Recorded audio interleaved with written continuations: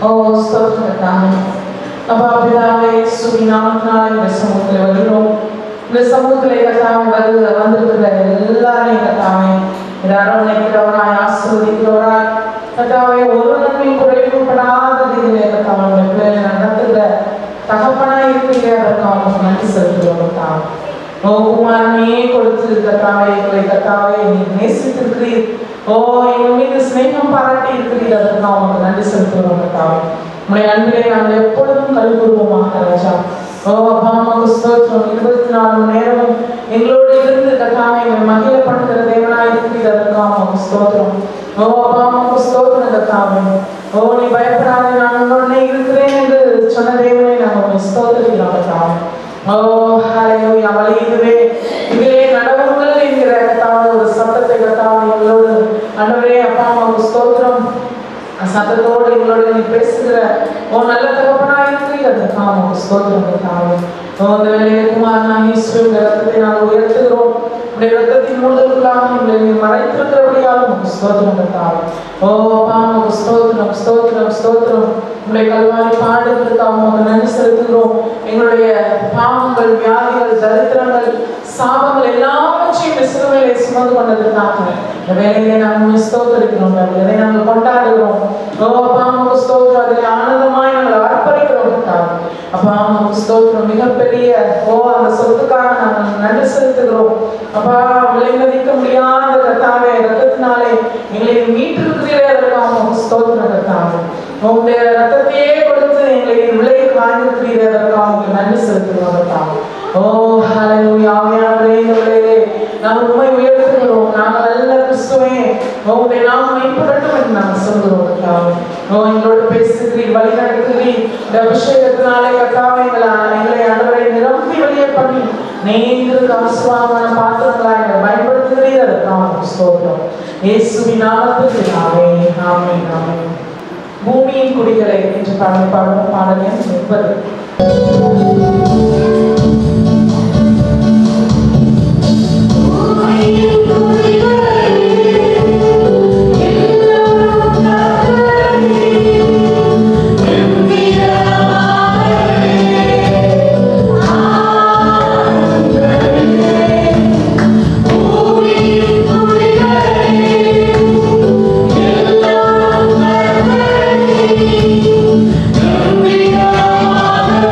Yeah.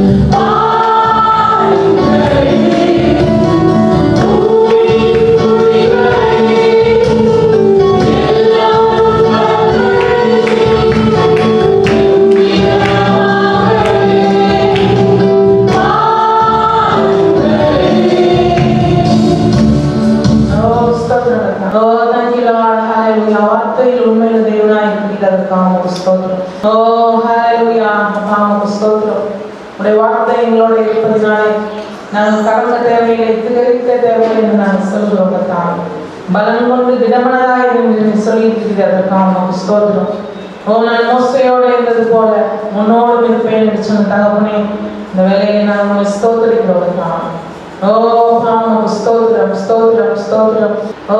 உடன்படிக்கையின் தேவனை நாம் உண்மை ஸ்தோத்திரிக்கிறோம். புதிய உடன்படிக்கைக்காக உமக்கு நன்றி செலுத்துகிறோம். ஹல்லேலூயா ஹல்லேலூயா. உமக்கு ஸ்தோத்திரம் ஸ்தோத்திரம். பறந்து காக்கும் பட்சியை போல எங்களை நீங்கள் எப்பொழுதும் பாதுகாத்து கொண்டே இருப்பீர்கள். அதற்காக உமக்கு ஸ்தோத்திரம். உடத்துல எந்த வித ஆண்டவரே மாறுதலுமோ வேற்றுமை நிழலும் இல்லை என்று நாங்கள் சொல்கிறோம். அப்பா உமக்கு ஸ்தோத்திரம் ஸ்தோத்திரம். எல்லா வித தீமைகளில் இருந்தும் எங்களை பாதுகாத்து கொண்டே இருக்கிறீர்கள். அதற்காக உமக்கு ஸ்தோத்திரம். ஹல்லேலூயா ஹல்லேலூயா ஹல்லேலூயா ஹல்லேலூயா. உமக்கு ஸ்தோத்திரம் ஸ்தோத்திரம். சேனையின் கர்த்தர் எங்களோடு இருக்கிறீர். யாக்கோபின் தேவனே எங்களுக்கு உயர்ந்த அடைக்கலமாய் இருக்கிறீரே. அதற்காக உமக்கு நன்றி செலுத்துகிறோம். ஹல்லேலூயா ஹல்லேலூயா ஹல்லேலூயா. பறந்து காக்கும் பட்சியை போல என்ற பாடலை பாடுவோம். பாடல் எண் 51.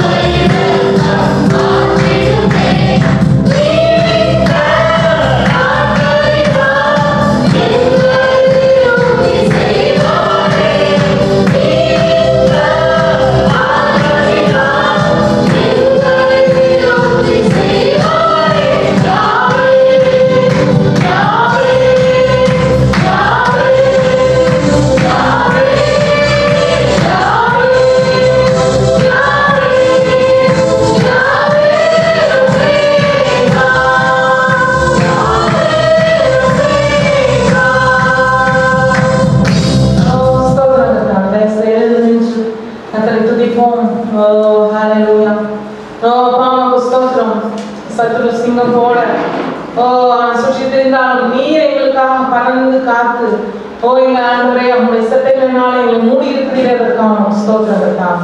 இந்த வேளையிலே நாங்கள் ஆண்டவரை உண்மையை உயர்த்துகிறோம். Thank you Lord. Hallelujah, hallelujah. உமக்கு ஸ்தோத்திரம். எந்த வாதையும் அணுகாமல் எங்களை நீர் பாதுகாத்துக் கொண்டிருக்கிறீர்கள். அதற்காக ஸ்தோத்திரம் கர்த்தாவே. உமக்கு ஸ்தோத்திரம். உடைய தழும்புகளாலே எங்களை சுகமாக்கி இருக்கிறீர்கள். அதற்காக உமக்கு நன்றி செலுத்துகிறோம் கர்த்தாவே. நீடித்த நாட்களினால் ஆயுசு நாட்களை பூரணப்படுத்துவேன் என்று சொன்ன தகப்பனே இந்த வேலையை நாம் ஸ்தோத்திரிக்கிறோம் கர்த்தாவே. உமக்கு ஸ்தோத்திரம். வந்திருக்கிற எல்லா சிறியவர் முதல் பெரியவர் வரை கர்த்தாவே நீடித்த ஆயுசு நாட்களினால் நீ திருப்தியாக இருக்கிறீரே. அதற்காக இந்த வேலையை நமக்கு நன்றி செலுத்துகிறோம் கர்த்தாவே. எங்களை உயிர்ப்பித்திருக்கிறீரே. அதற்காக நமக்கு நன்றி செலுத்துகிறோம். ஹalleluya, ஹalleluya.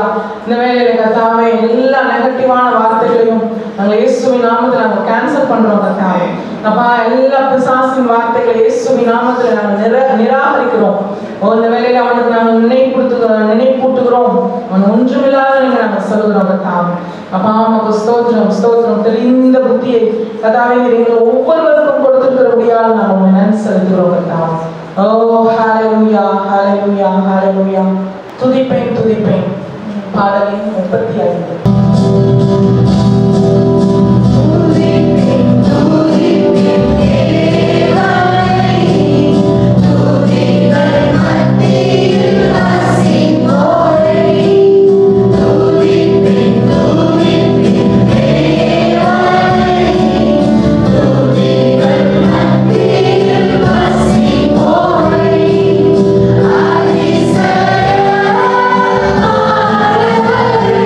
Thank you.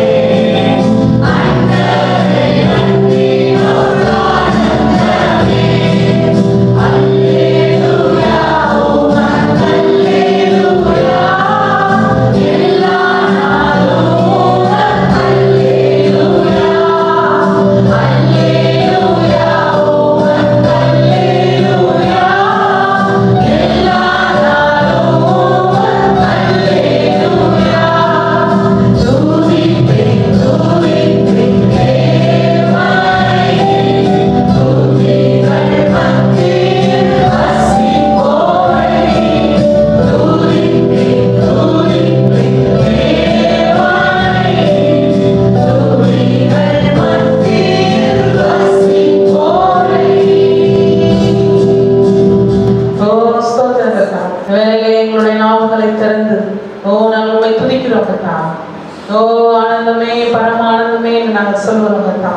உடைய சமூகத்தில் வரும்போதெல்லாம் கர்த்தாவுடைய அபிஷேகத்தினால எங்களை நிரப்பி அனுப்புகிறீர். அதற்காக உமக்கு ஸ்தோத்திரம் கர்த்தா. அப்பா உமக்கு ஸ்தோத்திரம். எங்களுக்குள்ளே இருக்கிற ஆவியானவர் அப்பா உமக்கு ஸ்தோத்திரம். எப்பொழுதும் கொழுந்து விட்டு எரிகிற ஆவியானவராய் இருக்கிறீர். அதற்காக உமக்கு நன்றி செலுத்துகிறோம். அப்பா உமக்கு ஸ்தோத்திரம் ஸ்தோத்திரம் கர்த்தா.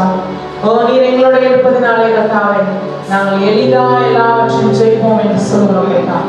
அப்பா உமக்கு நன்றி செலுத்துகிறோம் நன்றி செலுத்துகிறோம். அப்பா உமக்கு நன்றி செலுத்துகிறோம். உடைய விருப்பங்களுக்கு கர்த்தாவே அப்படியே எங்களை நாங்கள் சாய்க்கிறோம். எங்கள் செவிகளை சாய்க்கிறோம் கர்த்தா. எங்களுடைய இதயத்தை சாய்க்கிறோம். எங்களுடைய ஆவி ஆத்மா சிந்தை முழுவதையும் கர்த்தாவே உமக்குள்ளாக நாங்கள் சாய்க்கிறோம்.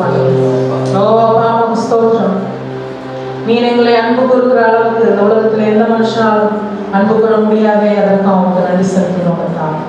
அப்பா உமக்கு ஸ்தோத்திரம். குமாரனையே கொடுத்து அன்பரே அப்பா உமக்கு ஸ்தோத்திரம். அன்பு பாராட்டி இருக்கிறீங்க. அதற்கு அவனுக்கு நன்றி செலுத்தினோம். மனிதனுடைய அன்பை காட்டிலும் மகா பேரை அன்பு உடைய அன்பு அது பெரியதாக இருக்கிறதே. அதற்கு அவனுக்கு ஸ்தோத்திரம் கர்த்தா. அப்பா உமக்கு ஸ்தோத்திரம். வலுவாதபடி காக்கிறவரே உமக்கு நன்றி செலுத்துகிறோம் கர்த்தா. முடிவு பரியந்தம் ஆண்டவரே உண்மையிலே எங்களை நிலைத்திருக்க பண்ணுகிறவரை நாங்கள் ஸ்தோத்திரிக்கிறோம் கர்த்தா. உடைய பரம ஈவுக்காக உமக்கு நன்றி செலுத்துகிறோம். உடைய பரம ஈவை நாங்கள் ஆண்டவரை ருசி பார்க்கிறோம் கர்த்தா. ஒவ்வொரு நாளும் ஒவ்வொரு நிமிஷம் அப்பா உமக்கு ஸ்தோத்திரம் ஸ்தோத்திரம் ஸ்தோத்திரம் கர்த்தா. thank you Lord. hallelujah hallelujah. ஒவ்வொருவருடைய மனதிலே இயேசுவின் நாமத்திலே மிகுந்த இளைப்பாறுதல் உண்டாவதாக என்று நாங்கள் சொல்கிறோம் கர்த்தா. அப்பா உமக்கு ஸ்தோத்திரம் ஸ்தோத்திரம் கர்த்தா. thank you daddy. hallelujah hallelujah hallelujah. உமக்கு நன்றி நன்றி நன்றி கர்த்தா. hallelujah hallelujah hallelujah. மாம்சமான யாவர் மேலும் ஆவியை ஊற்றுவேன் என்று சொன்ன தேவன் உடைய ஆவியை ஆண்டவரை ஊற்றி இருக்கிறீரே. அதற்கு உமக்கு நன்றி செலுத்துகிறோம். மூப்பர் வாலிபர் எல்லாரும் தீர்க்கதரிசனம் சொல்வார்கள். உமக்காக ஆண்டவரே அநேகருக்கு எஸ்லேமிலும் பூமியிலும் கர்த்தாவே பூமியின் கடைசி பரியந்தம் உங்களை சாட்சிகளாக நிறுத்துகிறீர். அதற்கு உமக்கு ஸ்தோத்திரம் கர்த்தா. அப்பா உமக்கு ஸ்தோத்திரம் ஸ்தோத்திரம் ஸ்தோத்திரம் ஸ்தோத்திரம். hallelujah hallelujah hallelujah. நாம் மாற்றமைப்படுகிறபடியாக ஸ்தோத்திரம். கர்த்தாவே உமக்கு நன்றி செலுத்துகிறோம். வளம் இல்லை கர்த்தாவுடைய வசனத்தினாலே எங்களை தாங்குகிறீர். எங்களை கர்த்தாவே எல்லா அளவிலிருந்தும் தப்புவிக்கிற உடைய வார்த்தைகளை ஆண்டவரே எங்களுக்கு வெளிப்படுத்துகிறீர். அதற்காக ஸ்தோத்திரம்.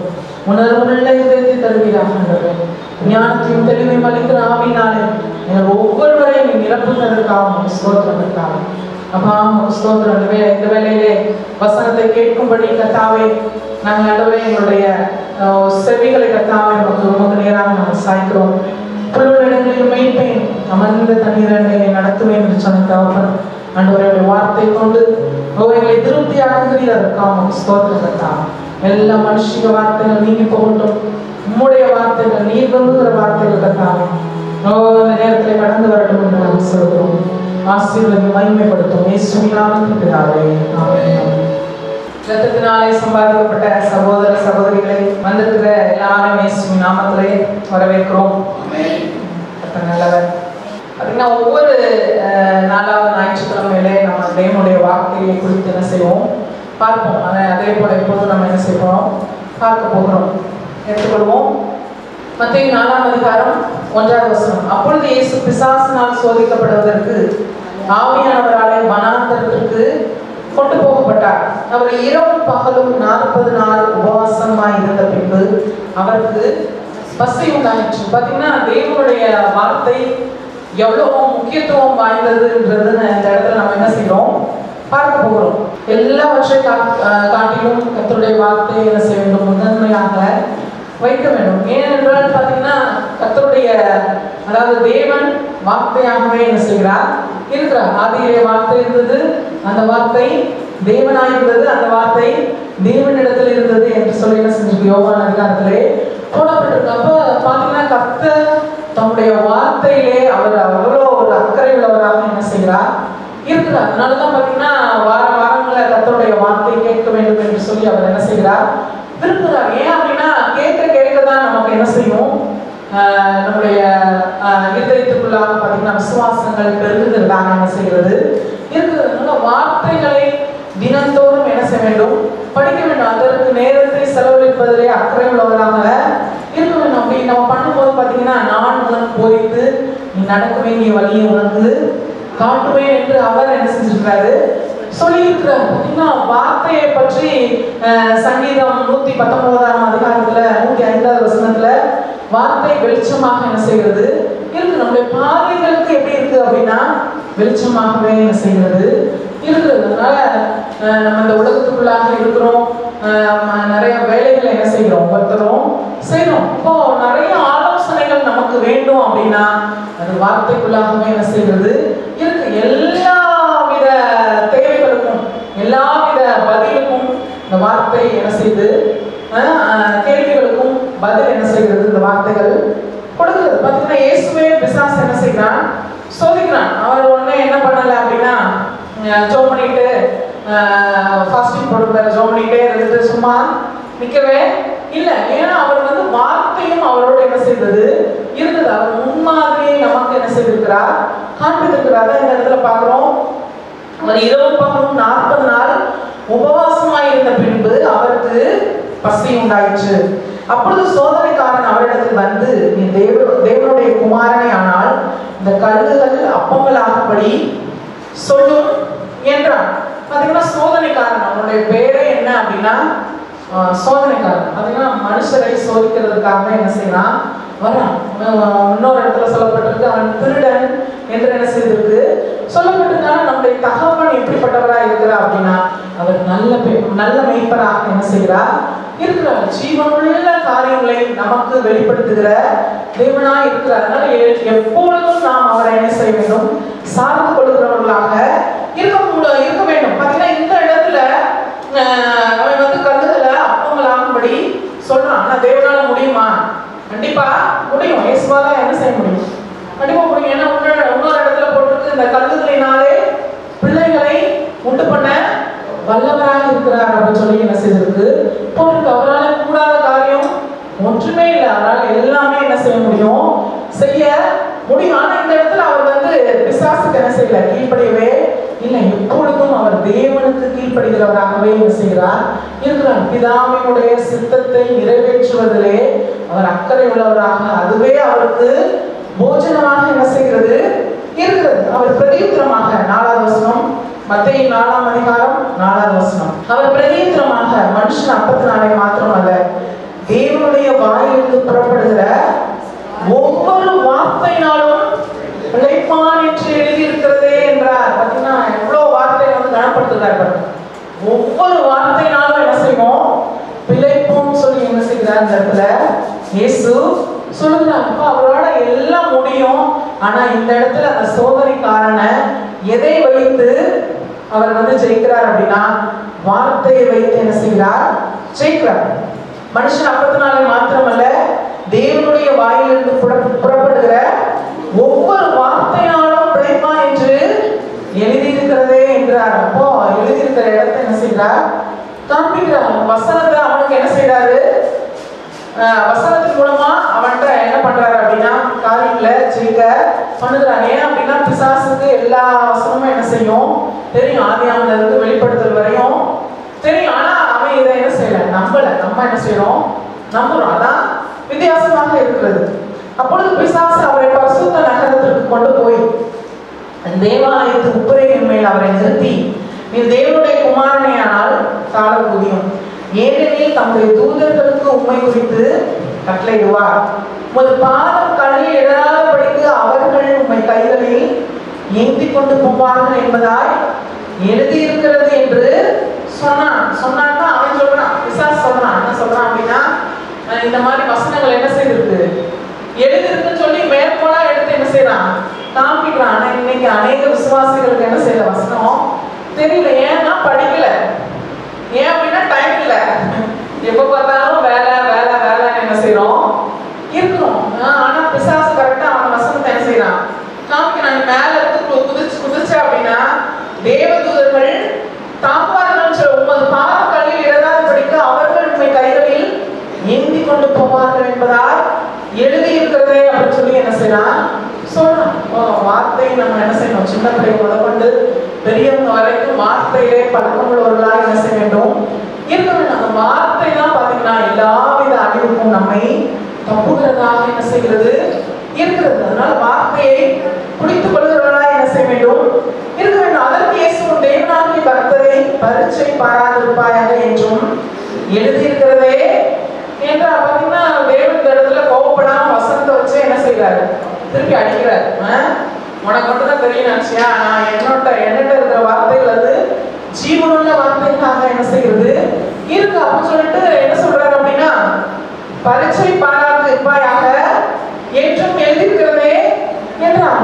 மறுபடியும் பிசாசு அவரை மிகவும் உயர்ந்த மலையின் மேல் கொண்டு போய் உலகத்தின் சகல ராஜ்யங்களையும் அவர்களின் மகிமையையும் அவருக்கு காண்பித்து, நீ சாஷ்டாங்கமாய் விழுந்து என்னை பணிந்து கொண்டார், இவைகளை எல்லாம் உமக்கு தருவேன் என்று சொன்னான்.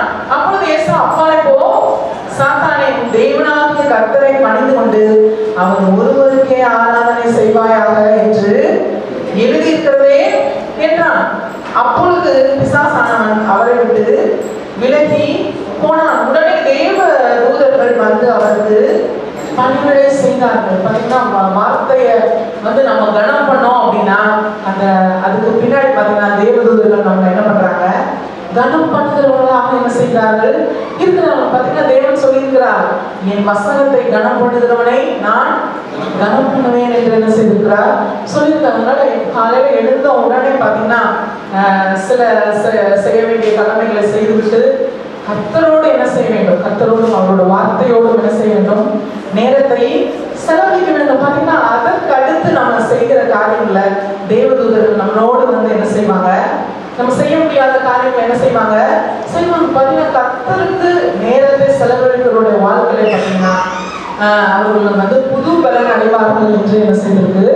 சொல்லப்பட்டிருக்கு. அதனால எப்பொழுதும் அவருடைய வார்த்தையை நாம் முக்கியத்துவம் வாய்ந்தது என்று என்ன செய்ய வேண்டும்? கருத வேண்டும். அதை வந்து எப்பொழுதும் மனதிலே வைத்து என்ன செய்ய வேண்டும்? அதை வந்து அலசிக்கிட்டே என்ன செய்யணும்? இருக்கணும். பிசாசுடைய வார்த்தைகள், அதாவது நெகட்டிவான வார்த்தைகள் வரும்போது அதை நம்ம அப்படியே நெக்லெக்ட் பண்றவங்களா என்ன செய்யணும்? இருக்கணும், விரட்டணும். அப்ப இப்போ சாத்தானே அப்படின்னு சொல்லி அந்த நேரத்துல நாம் என்ன செய்ய வேண்டும் அப்படின்னா தேவனுடைய வார்த்தைகளை என்ன செய்ய வேண்டும்? பேச வேண்டும். ஏன்னா தேவனுடைய வார்த்தை இருபுறமும் கருப்புள்ளதாக என்ன செய்கிறது? இருக்கு. அதனால அது ஜீவனுள்ளதாக என்ன செய்கிறது? இருக்கு. அதனால அது வந்து அந்த வார்த்தைகள் வெறுமையா திரும்பவே திரும்ப அனுப்பின காரியம் ஆகும்படி என்ன செய்யும்? வாய்க்கும். அதனால எப்பொழுதும் கர்த்தரையும் அவருடைய வார்த்தையும் நாம் என்ன செய்ய வேண்டும்? உயர்த்தி கொண்டே இருக்க வேண்டும். அப்படி இருக்கும்போது பாத்தீங்கன்னா கர்த்தர் நம்முடைய வாழ்க்கையிலே பெரிய பெரிய காரியங்களை என்ன செய்கிறார்? செய்கிறவராக இருக்கிறார். எல்லாரும் சொல்லுவோம், மனுஷன் அப்பத்தினாலே மாத்திரமல்ல தேவனுடைய வாயிலிருந்து புறப்படுகிற ஒவ்வொரு வார்த்தையினாலும் பிழைப்பான். நான் தேவனுடைய வாயிலிருந்து புறப்படுகிற ஒவ்வொரு வார்த்தையினாலும் பிழைப்பேன். ஆமென், ஆமென். சரி சொல்லுவோம், கர்த்தராகிய இயேசு கிறிஸ்துவின் சரீரம் நமக்காக பிக்கப்பட்டது, அவரின் ரத்தம் நமக்காக சிந்தப்பட்டது, எங்களுக்காக சிந்தப்பட்ட புது உடன்படிக்கையின் ரத்தத்திற்காக நாம் நன்றி செலுத்துகிறோம். உம்முடைய ரத்தத்தினால் எங்களை நீதிமான்கள் ஆக்கியதற்காக நன்றி செலுத்துகிறோம். உம்முடைய ரத்தம் எங்களை பாவங்களற கழுவி சுத்திகரித்திருக்கிறது. உம்முடைய கல்வாரி பாடுகள் எங்களுக்கு பாவத்தை மேற்கொள்ள பலன் கொடுக்கின்றது, எங்களுக்கு சரீரத்தில் பலன் கொடுக்கின்றது, ஐஸ்வர்யத்தை சம்பாதிக்க பலன் கொடுக்கின்றது. உம்முடைய சரீரத்தில் வியாதிகளையும் பலவீனங்களையும் சுமந்து தீர்த்தி, ஆகையால் ஆரோக்கியம் எங்களுடையது. நீ சிலுவையில் தரித்திரத்தை சுமந்து தீர்த்தபடியால் செழிப்பு எங்களுடையது. நீ சிலுவையில் ரத்தம் சிந்தி மரித்து அடக்கப்பட்டு மூன்றாம் நாளில் உயிரோடு எழுந்தி எல்லாவற்றுக்காகவும் உமக்கு நன்றி செலுத்துகிறோம். ஹல்லேலூயா ஹல்லேலூயா. ஸ்தோத்திரம் ஸ்தோத்திரம். உடைய அப்பத்துக்காக உமக்கு நன்றி செலுத்துகிறோம். உடைய அப்பமாக சரீரத்துக்காக உமக்கு நன்றி செலுத்துகிறோம். உடைய கத்தாவே அப்பா உமக்கு ஸ்தோத்திரம். இந்த திராட்சரசமாகிய உடைய கத்தாவே ரத்தத்திற்காக உமக்கு நன்றி செலுத்துகிறோம். எங்களுக்காக சிலுவையிலே நீர் பலியானீரே, அதை நாங்கள் விசுவாசிக்கிறோம். உடைய சிலுவைக்குள்ளாக அத்தனை நன்மைகளையும் எங்களுக்கு வைத்திருக்கிறீரே, அதற்காக உமக்கு நன்றி செலுத்துகிறோம். அப்பா உமக்கு ஸ்தோத்திரம் ஸ்தோத்திரம். அப்பா உமக்கு நன்றி செலுத்துகிறோம் நன்றி செலுத்துகிறோம். ஈஸியான வழிமுறை எங்களுக்கு வைத்திருக்கிறீரே, அதற்காக உமக்கு நன்றி செலுத்துகிறோம். ஆதாமும் ஏவாளும் பழத்தை பறித்து புசித்து பாவத்தில் இருந்தார்கள் என்று பார்க்கிறோம்.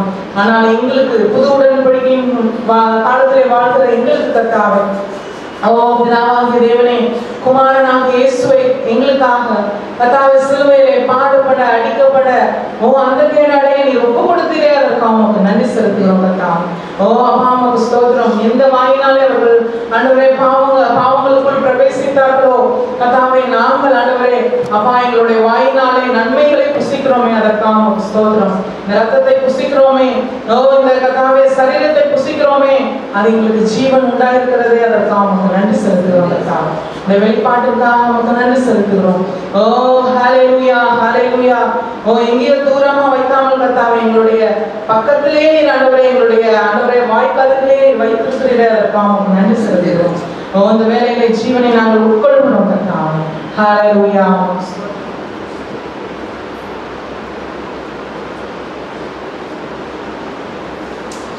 ஜீவனுக்காக உமக்கு நன்றி செலுத்துகிறோம். ஜீவாதிபதியே நாங்கள் ஸ்தோத்திரிக்கிறோம் கர்த்தாவே. எல்லாம் இந்த மரண ஆக்கினைக்குள்ளாக இருந்து எங்களை ரட்சித்திருக்கிறீரே, அதற்காக உமக்கு ஸ்தோத்திரம் கர்த்தாவே. எங்களை பலப்படுத்தி இருக்கிறீரே, அதற்காக உமக்கு ஸ்தோத்திரம். எங்களை ஆண்டவரே நீடித்த ஆயுசு நாட்களால் எங்களை திருப்தியாக்கி இருக்கிறீரே, அதற்காக உமக்கு ஸ்தோத்திரம் கர்த்தாவே. எல்லாவித மரண பயத்திலிருந்து எங்களை விடுதலையாக்கி இருக்கிறீரே, அதற்காக உமக்கு ஸ்தோத்திரம் கர்த்தாவே. எங்களை ஆவியிலே உயிர்த்தெழ செய்திருக்கிறீரே, அதற்காக உமக்கு நன்றி செலுத்துகிறோம். இந்த வேலைகளை கர்த்தாவே எங்களுடைய எந்த கிரியைகளையோ இல்லை எங்களுடைய எந்த குறைகளையோ நாங்கள் நினைக்கவில்லை ஆண்டவரே, உண்மை நினைக்கிறோம். அப்பா உடைய சிலுவை நினைக்கிறோம் கர்த்தாவே. இந்த சிலுவை குறித்தே அல்லாமல் வேறு ஒன்றையும் குறித்து நாங்கள் மேன்மை பாராட்டாமல் இருப்போம் கர்த்தாவே. அப்பா உமக்கு நன்றி செலுத்துகிறோம். thank you daddy, thank you. hallelujah hallelujah hallelujah. உடைய ஜீவனுக்காக உமக்கு ஸ்தோத்திரம் கர்த்தாவே. கடைசி வரை கர்த்தாவே ஜீவன் எங்களை பாதுகாக்கிறபடியாக உமக்கு ஸ்தோத்திரம் கர்த்தாவே. முதிர் வயது வரையும் நித்திய ஜீவன் எங்களை நடத்துகிறபடியாக உமக்கு ஸ்தோத்திரம் கர்த்தாவே. உமக்கு ஸ்தோத்திரம் ஸ்தோத்திரம் ஸ்தோத்திரம் ஸ்தோத்திரம். உமக்கு நன்றி செலுத்துகிறோம் நன்றி செலுத்துகிறோம் நன்றி செலுத்துகிறோம். எங்களுடைய பாவங்களை சுமந்து கொண்டதுக்காக உமக்கு நன்றி செலுத்துகிறோம். எங்களுடைய நோய்களை நீ சுமந்து கொண்டதுக்காக உமக்கு ஸ்தோத்திரம் கர்த்தாவே. எங்கள் தரித்திரத்தை கர்த்தாவே நீ சிலுவையிலே சுமந்து கொண்டபடியாக நாங்கள் ஸ்தோத்திரிக்கிறோம் கர்த்தாவே. எல்லா அளவிலிருந்தும் எங்களை நீங்களாக்கி ரட்சித்திருக்கிறீரே, அதற்காக உமக்கு நன்றி செலுத்துகிறோம். ஹல்லேலூயா. தலைமுறை சாபங்கள் எல்லா சாபங்களிலிருந்தும் எங்களை விடுதலையாக்கி இருக்கிறதுக்காக உமக்கு நன்றி செலுத்துகிறோம் கர்த்தாவே. ஸ்தோத்திரம். எல்லா வன்மங்களில் இருந்தும் எங்களை கர்த்தாவே ஆண்டவரை விலக்கி ரட்சித்திருக்கிறீரே, அதற்காக உமக்கு ஸ்தோத்திரம் கர்த்தாவே. எங்களுக்கு விரோதமாய் உருவாக்கப்படும் எந்த ஒரு ஆயுதமும் கர்த்தாவே அது வாய்க்காதே போனபடியாக நாங்கள் நன்றி செலுத்துகிறோம் கர்த்தாவே. யாராவது ஆண்டவரை சாப்பாடு ஊட்டும்போது பிள்ளைகளை ஒரு மாதிரி பார்க்கும்போது நாங்கள் வன்கண் என்று நினைக்காமல் கர்த்தாவே அவர்களை நாங்கள் ஆசீர்வதிப்போமாக கர்த்தாவே. ஏனென்றால் நாங்கள் உங்களுடைய பிள்ளைகளாக இருக்கிறபடினால் எந்த வன்கண்ணும் பொறாமையும் ஒன்றும் எங்களை செய்ய முடியாது என்று நாங்கள் சொல்கிறோம் கர்த்தாவே. நாங்கள் ஸ்தோத்திரிக்கிறோம். பறந்து காக்கிற பட்சியை போல எங்களை பாதுகாத்துக் கொண்டே இருக்கிறீர்கள், அதற்காக நன்றி செலுத்துகிறோம். ஆசீர்வதி வழி நடத்தும் இயேசுவின் நாமத்தில் பிதாவே, ஆமென் ஆமென். உட்காரும். உங்களுடைய விதை எடுத்துக்கொள்ளுங்கள்.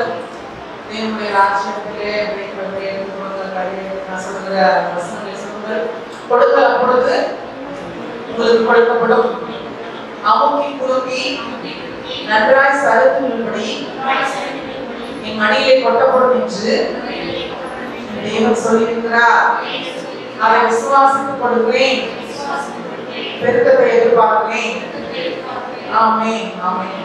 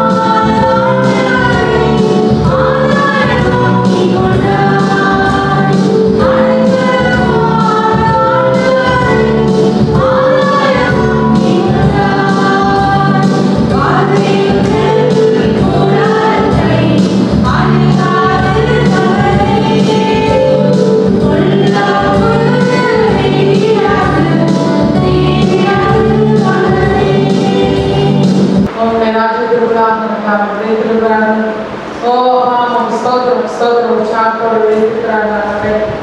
நீ பார்த்து அப்பா உற்சாகத்தோடு விதைக்கிற விதைகளை என் ஆண்டவரே அபரிதமாக நீ ஆசீர்வதிக்கிறீர். அதற்கு அவங்க நன்றி செலுத்துகிறோம். என் தேவன் தன்னுடைய மகிமையின் ஐஸ்வர்யத்திலிருந்து அப்பா இவருடைய குறைகள் எல்லாவற்றையும் கிறிஸ்து இயேசுவுக்குள் எப்பொழுது நிறைவாக்கும்படியாக நாங்கள் ஸ்தோத்திரிக்கிறோம். வானத்தின் மதங்களை திறந்து இனங்கொள்ளாமல் போக மாட்டோம். உடைய பிள்ளைகளை ஆசீர்வதிக்கிறதுக்காக நாங்கள் நன்றி செலுத்துகிறோம். ஓ அப்பா ஸ்தோத்திரம் பிசாசே உடைய பிள்ளை இவர்களுக்கு வர வேண்டிய பணத்திலிருந்து உன் அசுர கரத்தை எடு என்று இயேசுவின் நாமத்தில் இந்த வேலையை நாங்கள் கட்டளை கொடுக்கிறோம். அப்பா ஸ்தோத்திரம் தேவதூதர்கள் ஓ ஆண்டவரே அப்பா ஸ்தோத்திரம் இவர்களுக்கு வர வேண்டிய பணத்தை கொண்டு வருவார்களாக என்று நாங்கள் சொல்கிறோம்.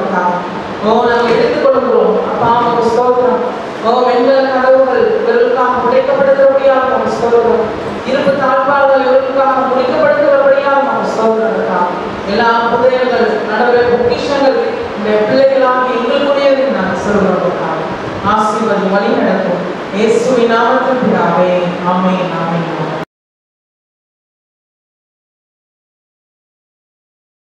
நல்ல இந்த காரியங்களை நாம் என்ன செய்திருக்கிறோம் பார்த்துக்கொண்டு ஒரு தொடர்ச்சியாக என்ன செய்கிறோம் பார்த்து கொண்டிருக்கிறோம். பார்த்தீங்கன்னா அவர் நல்லவராகவே இருக்கிறார். அவரிடத்துல பார்த்தீங்கன்னா எந்தவித ஒரு வேற்றுமை இல்லை. அவர்கிட்ட என்ன செய்யல இல்லை முழுவதுமாக பார்த்தீங்கன்னா எந்த பக்கம் தொட்டாலும் அவர் நல்லவராகவே என்ன செய்கிறார் இருக்கிறார். 100% நல்லவர். பாருங்க அவர்கிட்ட வந்து எந்த குறையுமே என்ன செய்யல இல்லை. ஆனால் ஏதாவது குறை இருக்குமானால் அது நம்முடைய வாழ்க்கையில தான் என்ன செய்யும் இருக்கும். ஆனால் தேவனை எந்தவித குறையும் என்ன செய்ய முடியாது சொல்லவே முடியாது. அவர் பார்த்தீங்கன்னா முழுவதும் அவர் நல்லவராகவே என்ன செய்கிறார் இருக்கிறார். வாசிப்போம் சங்கீதம் 34:8. கர்த்தர் நல்லவர் என்பதை ருசித்து பாருங்கள், அவர் மேல் நம்பிக்கையா இருக்கிற மனுஷன் பாக்கியவான். எல்லாரும் தலைகளை தாழ்த்தி ஜெபிப்போம். ஸ்தோத்திரங்களுக்காக நல்லவராக இருக்கிறபடியா நாங்கள் நன்றி செலுத்துகிறோம். இந்த வேலைகளுக்காக ஞானத்தையும் தெளிவையும் அளிக்கிற ஆவியினாலே நீங்கள் ஒவ்வொருவரையும் நீ நிறைக்கிறதுக்காக ஸ்தோத்திரங்களுக்காக உன்னுடைய இடங்களிலே அப்பா மெய்ப்பேன் அமர்ந்த தனிரண்டிலே நடத்துவேன் என்று சொன்ன தகப்பன் கதாவை அமர்ந்த தனிரண்டிலே நடத்துகிறீர். உன்னுடைய இடங்களில் மெய்க்கிறீர். அதுக்காக ஸ்தோத்திரங்களுக்காக இந்த வேதத்தில் உள்ள கதாவை மகத்துவங்களை நாங்கள் பார்க்க எங்களுடைய கதாவை கண்களை நீ ஆவின் கண்களை திறந்தபடியாக ஸ்தோத்திரம். உன்னுடைய வார்த்தை கேட்கத்தக்கதான செவிகளை நீ நடுவே தடுக்கபடியாக ஸ்தோத்திரம். எல்லா கனத்துறை நாம இயேசுவின் நாமத்தில் இந்த இடத்துல நீங்கி போகும்படி நாங்கள் கட்டளை கொடுக்கிறோம். உடைய வசனத்தை கேட்கிறோம். உணர்வுள்ளவர்களாக எங்களை மாற்றுகிறாங்க. ஓ அப்பா ஸ்தோத்திரம். இந்த விதை அந்தவே அப்பா ஸ்தோத்திரம். ஓ இது பெருகிறபடியாக நாங்கள் நன்றியுள்ளத்தோடு நாங்கள் ஸ்தோத்திரிக்கிறோம். ஆசீர்வதி இயேசுவின் நாமத்தில் பிதாவே ஆமென். இப்போ பார்த்தீங்கன்னா அவர் நல்லவராகவே என்ன செய்கிறார் இருக்கிறார். சிலுவையிலே அவர் நல்லவர் என்பதை என்ன செய்திருக்கிறார் உறுதி படுத்திருக்கிறார். பார்த்தீங்கன்னா சிலுவையிலே இயேசுவை நமக்காக பாடுபட என்ன செய்தார் ஒப்பு கொடுத்தார். ரத்தத்தை சிந்த ஒப்பு கொடுத்தார். சரீரம் பாலமாக பிக்கப்பட என்ன செய்தார் ஒப்பு கொடுத்தார். பார்த்தீங்கன்னா போர்ச்சியவர்கள் தான் அவரை சொல்றாங்கன்னு கிடையாது. தேவன் பிதாவாகிய தேவனுடைய முழு ஒரு நோக்கமே இயேசுவை நமக்காக என்ன செய்ய வேண்டும் அடிக்கப்பட வைக்க வேண்டும். அதற்காக தான் என்ன செய்தார் அப்படின்னா பிதாவாகிய தேவன் இயேசுவை ஒப்பு கொடுத்தார். அதற்காகவே பூமிக்கு என்ன செய்தார் அனுப்பினார். ஏன் அப்படின்னா நாம் அவரோடு இணைக்கப்படும்படியாக என்ன செய்தார் அனுப்பினார். சொல்லுற காரியங்களை சேர்ந்து சொல்லுவோம். நாம் இயேசுவை விசுவாசிக்கிறோம். அவர் நமக்குள்ளாக இருக்கிறார். நாம் ஆவிக்குரிய மரணத்திலிருந்து நீங்கி ஜீவனுக்கு உட்பட்டிருக்கிறோம். நாம் அவருடைய வார்த்தையில் நிலைத்திருக்கிறோம். நாம் என்றென்றும் ஆவிக்குரிய மரணத்தை காண்பதில்லை. தேவன் என்னை ஆவியிலே உயிர்த்தெழ வைத்திருக்கிறார். நான் ஆவியிலே உயிர்த்தெழுந்திருக்கிறேன். தேவனை எப்பொழுதும் துதித்துக் கொண்டே இருப்பேன். நான் துதிக்கவே தொடர்ந்திருக்கிறேன்.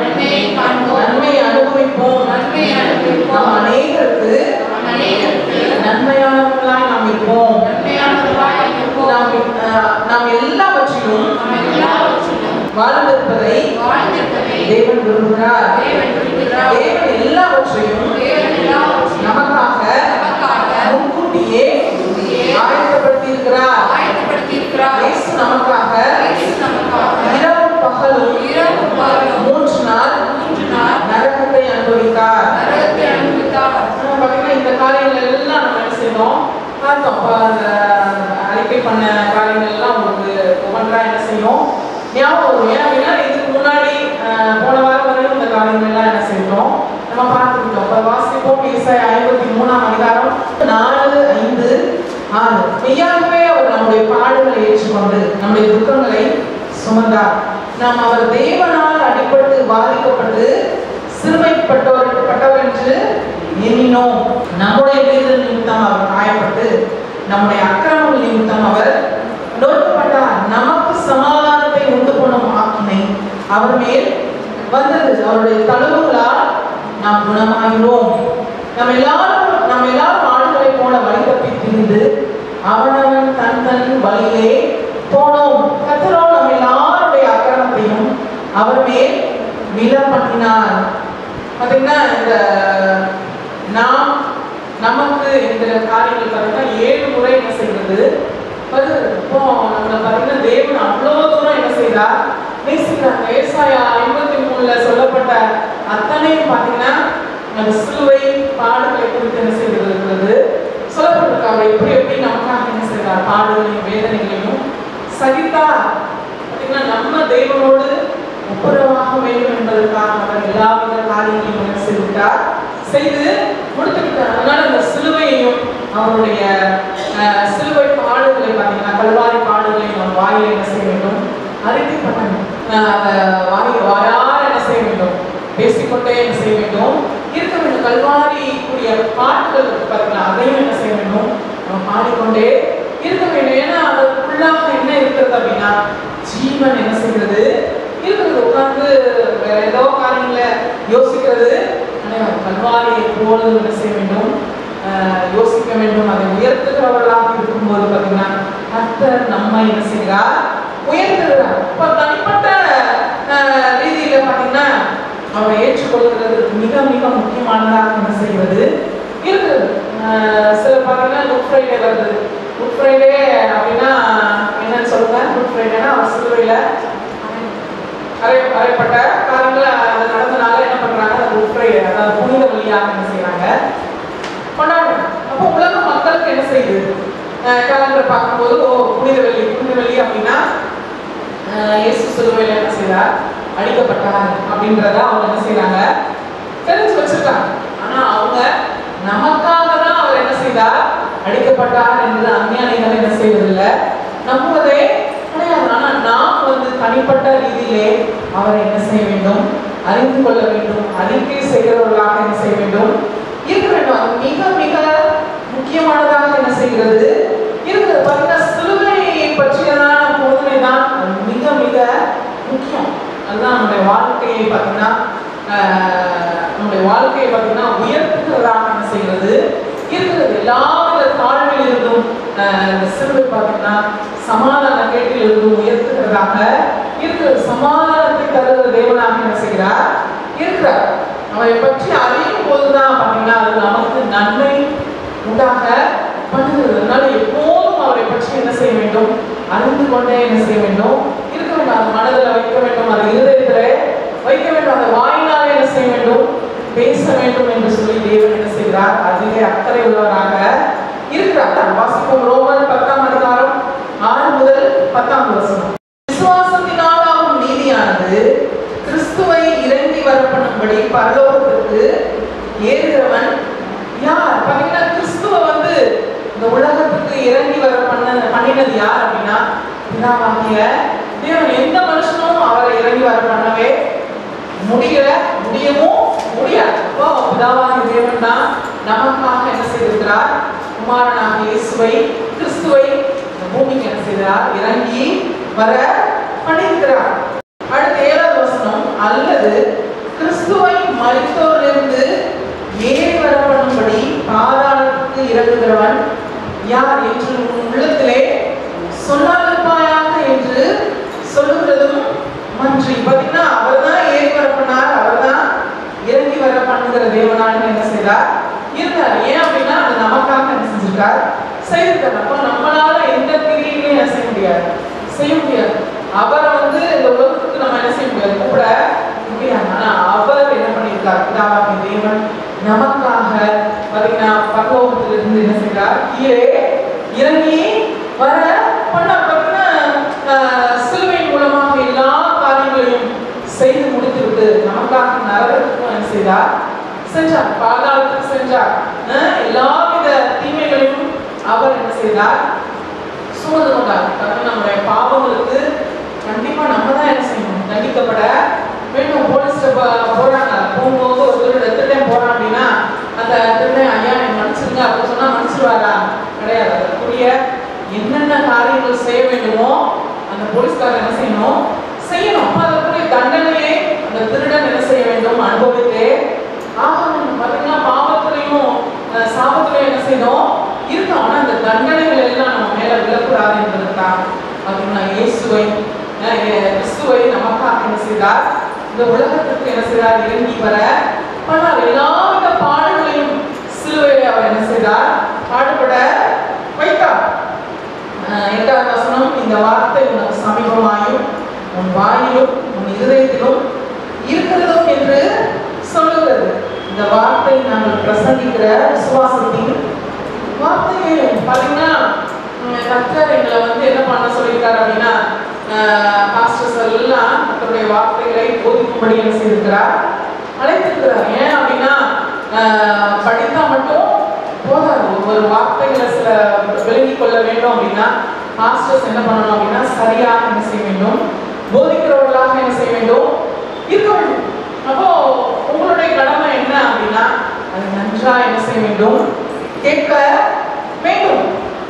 கேட்டுட்டு பாத்தீங்கன்னா சில வசனங்களை என்ன செய்யறோம், அறிக்கை பண்ண வைக்கிறோம். நீங்களும் என்ன செய்வீங்க, சொல்றீங்க. சில பேர் என்ன பண்றாங்க அப்படின்னா லாஸ்ட்ல இருக்கிறவங்க சொல்லாம அமைதியா இருந்தாங்க அப்படின்னா ஏறு பெஞ்ச் மேல ஏறி இல்லை சொல்லு அப்படின்லாம் சொல்லி என்ன செய்ய முடியாது, நாங்க சொல்ல முடியாது. அப்படின்னா பிரசங்கிக்கிற வேலையை கர்த்தர்களுக்கு என்ன செய்திருக்கிறார், கொடுத்திருக்கிறார். உங்களுடைய இருதயத்துல வைக்கிற வேலையும் என்ன செய்திருக்கிறார், கொடுத்திருக்கிறார். பாத்தீங்கன்னா வாயில சில நேரங்கள்ல தான் நம்ம என்ன செய்யறோம், சொல்ல வைக்கிறோம். கொஞ்சம் வார்த்தைகளை தான் என்ன செய்யறோம், அறிக்கை பண்ண வைக்கிறோம். ஆனா முழுவதும் அதற்குரிய பொறுப்பு உங்களுடையதாக என்ன செய்கிறது இருக்கிறதுனால வசனத்தை என்ன செய்யணும் அப்படின்னா எடுத்துக்கொண்டு அதை எழுதி வைத்துக் கொண்டு அதை படித்து இருதயத்தில் என்ன செய்ய வேண்டும், விசுவாசிக்க வேண்டும். விசுவாசத்துக்கு வாயினாலே பேசும்போது பாத்தீங்கன்னா அந்த வார்த்தைகள் அப்படியே நடக்கிறதாக என்ன செய்கிறது இருக்கிறது. இது தேவனுடைய வார்த்தையாக என்ன செய்கிறது இருக்கிறது. என்ன சொல்றாரு, உன் வாயிலும்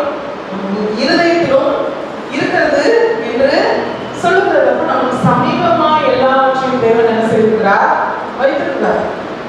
பாத்தீங்கன்னா ஏதோ ஒரு ஆசீர்வாதத்தை கொண்டு போய் யார்கிட்டையோ என்ன செய்யல, கொடுக்கல, கொடுத்துட்டு நீ அவங்கள்ட்ட போய் என்ன செஞ்சுட்ட, மாத்திக்கோன்னு சொல்லி நம்மளை அலைய வைக்கிற தேவனே அலையாது. பாத்தீங்கன்னா சிலுவையிலே எல்லாவித காரியங்களும் என்ன செய்திருக்கார், அவர் செய்து முடித்துவிட்டார். அவருடைய சத்துருக்களுக்கு முன்பாக ஒரு பந்தி என்ன செஞ்சிட்டாரு, ஆயத்தப்படுத்திட்டாரு. எல்லா ஆசீர்வாதமும் இந்த பந்திக்குள்ளாக என்ன செய்வது இருக்கிறதுனால அனுபவிக்கிற பொறுப்பை நம்ம கையில என்ன செஞ்சிட்டாரு, கொடுத்துட்டாரு. சமைக்கிற வேலையை அவர் செஞ்சுட்டு அனுபவிக்கிறத நம்ம சாப்பிடலாம்னு சொல்லி எல்லாவற்றையும் முன்னாடி என்ன செஞ்சிட்டார், வைத்துட்டார். அதனால நம்ம அதை எடுக்கிறதுல எப்படி இருக்கணும், ரொம்ப சுறுசுறுப்பானவர்களா அக்கறை உள்ளவர்களாக என்ன செய்ய வேண்டும் இருக்க வேண்டும். எல்லாவற்றையும் எடுத்து என்ன செய்ய வேண்டும், அனுபவிக்க வேண்டும். ஏன்னா நம்முடைய தகப்பன் நாம் நன்மையாக இருக்க வேண்டும் என்று என்ன செய்கிறார், விரும்புகிறார். பிரியமானவர்களே, ஒரு ஆத்மா வாழ்கிறது போல எல்லாவற்றையும் வாழ்ந்து சுகமாயிருக்கும்படி நான்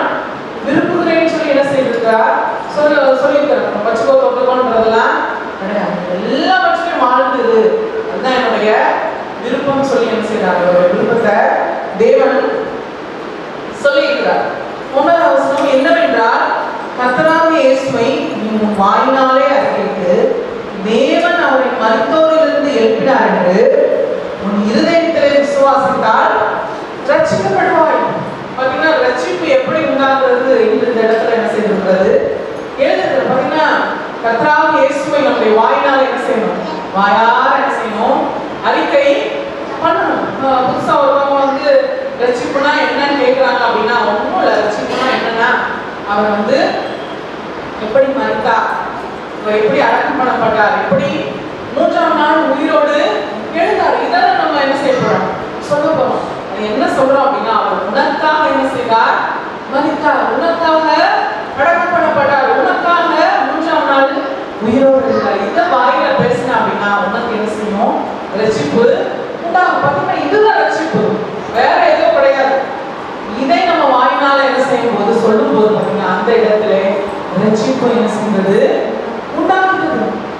அப்ப தேவன் பேச வேண்டும் என்று என்ன செய்கிறார், விரும்புகிறார். அந்த வாயில வந்து பார்த்தீங்கன்னா தேவனுடைய வார்த்தைகளை என்ன செய்ய வேண்டும்னா பேசி நன்மைகளை அனுபவிக்கிறவர்களாக என்ன செய்ய வேண்டும், இருக்க வேண்டும். 10வது வசனம், நீதி உண்டாகும் இருதயத்திலே விசுவாசிக்கப்படும், ரட்சிப்பு உண்டாகும் வாயினாலே அறிக்கை பண்ணப்படணும். அப்ப ரட்சிப்பு உண்டாகணும் அப்படின்னா வாயார என்ன செய்யணும், அறிக்கை பண்ணிக்கொண்டே இருக்க வேண்டும். அந்த இடத்துல என்ன செய்கிறது, ரட்சிப்பு உண்டாகிறது. ரட்சிப்புக்குள்ள பார்த்தீங்கன்னா எல்லா வித ஆசீர்வாதமும் என்ன செய்திருக்கிறது, அடங்கி இருக்கிறது. அப்போ நம்ம ரட்சிக்கப்பட்டுட்டோம் அப்படின்னா அவருடைய அத்தனை டோட்டல் பேக்கேஜ் ஆஃப் பிளஸிங்ஸ்க்கு நாம தான் உரிமைதாரர்களாக என்ன செஞ்சிருக்கார், தேவன் மாற்றிருக்கிறார். அத்தனை ஆசீர்வாதங்களுக்கும் நம்ம தான் சுதந்திரவாளிகளாக என்ன செய்கிறோம், இருக்கிறோம். எவ்வளவு நல்லவ பாருங்க, எல்லா வித காரியங்களும் நம்முடைய காலத்துல என்ன செய்திருக்கார், கொடுத்து விட்டார். அதனால ஒரு நல்ல தேவனாக என்ன செய்கிறார்,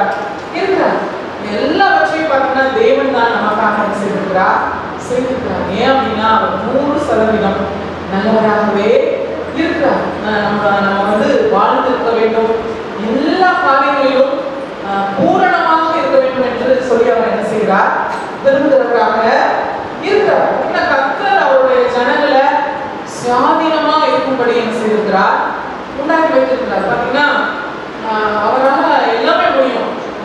நைட்டு, அதாவது பகல் நைட்டு வந்து பார்த்தீங்கன்னா லைட்டை ஃபுல்லாக ஆஃப் பண்ணிட்டு ஒரே ஒரு சத்தத்தை மட்டும் உண்டு பண்ணி, நான் தான் இயேசு, என்னை எல்லாரும் என்ன செய்யுங்க, ஏற்றுக்கொள்ளுங்க, அப்பதான் உங்களுக்கு லைட் கிடைக்கும் அப்படின்னு அவரால் சொல்ல முடியும். எல்லாரும் ஒரே நிமிஷத்துல ஏற்றுக்கொள்ள வைக்க அவரால் முடியும். ஆனா அவர் அதை செய்யறதே கிடையாது. மனுஷனை மதிக்கிற தேவனா என்ன செய்கிறார், இருக்கிறார். மனுஷன் பார்த்தீங்கன்னா சுயாதீனமா ஒவ்வொரு காரியங்களும் இருக்க வேண்டும் என்று சொல்லி அவர் என்ன செய்கிறார், விரும்புகிறார். அப்போ ஒவ்வொரு மனுஷனும் அவர் அழைக்க வேண்டும் என்று சொல்லி என்ன செய்கிறார், அக்கறை உள்ளவராக இருக்கிறார். தலையை பிடிச்சு இப்படிதான் செய்யணும் அப்படின்னு சொல்லுகிற தேவனே கிடையாது.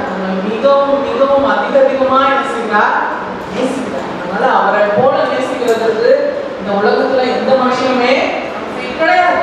பாத்தீங்கன்னா தேவனுடைய பிள்ளைகளும் அவர்களுக்குள்ளாக என்ன செய்கிற தேவ அன்பு என்ன செய்திருக்கிறது, கூச்சப்பட்டிருக்கிறது. பாத்தீங்கன்னா அஞ்ஞானிகளை காட்டும் தேவனுடைய பிள்ளைகளாக நாமும் எப்படி இருக்கிறோம், அன்புள்ளவர்களாக இருக்கிறோம். மற்றவர்களிடத்திலே அன்பிலே நாம் நடக்கிறவர்களாக என்ன செய்கிறோம், இருக்கிறோம்.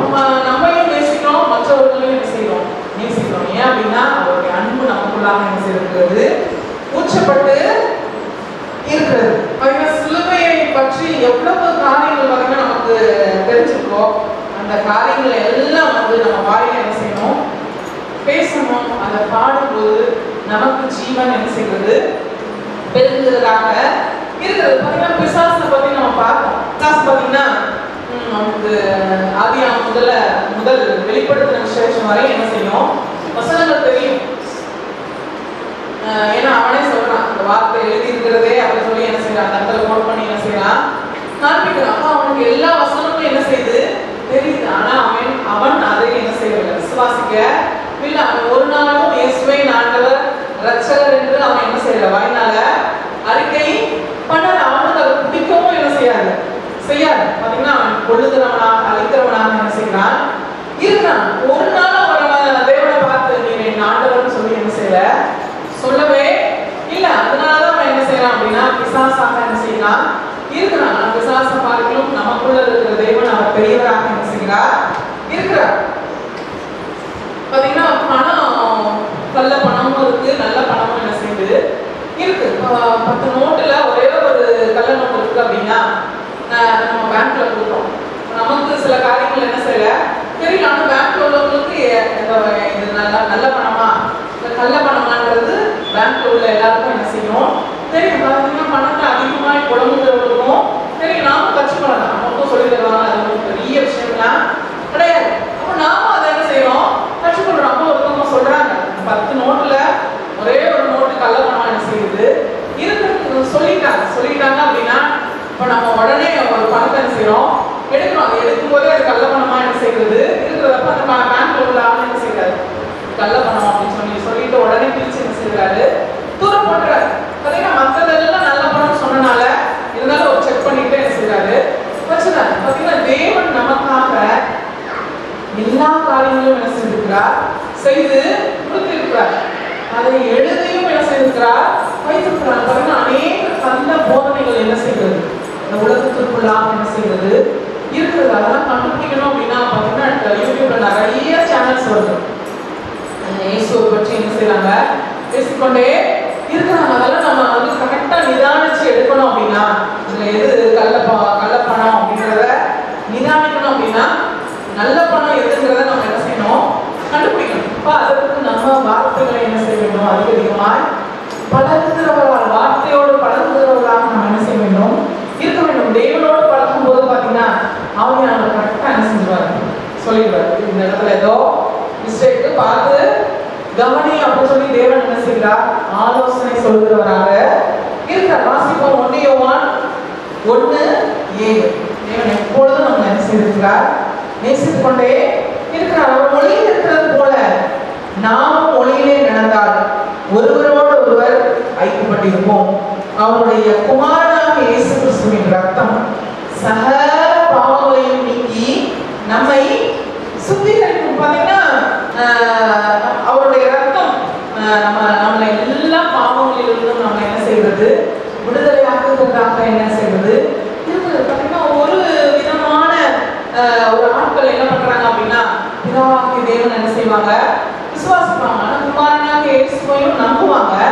ஆனா அந்த ரத்தத்தின் இடத்துல என்ன செய்ய மாட்டாங்க வரவே மாட்டாங்க. ஏன் அப்படின்னா அவங்க வந்து ஒரு விதமான ஒரு நல்ல போதனைக்குள்ள என்ன செய்யறாங்க இருக்காங்க. பாத்தீங்கன்னா ரத்தம் இல்லாமல் அவர்கிட்ட நம்ம என்ன செய்ய முடியாது போகவே முடியாது. ஏன்னா அவர் வந்து குமாரனாக இயேசு நமக்கு மத்தியஸ்தராக என்ன செய்கிறார் இருக்கிறார்.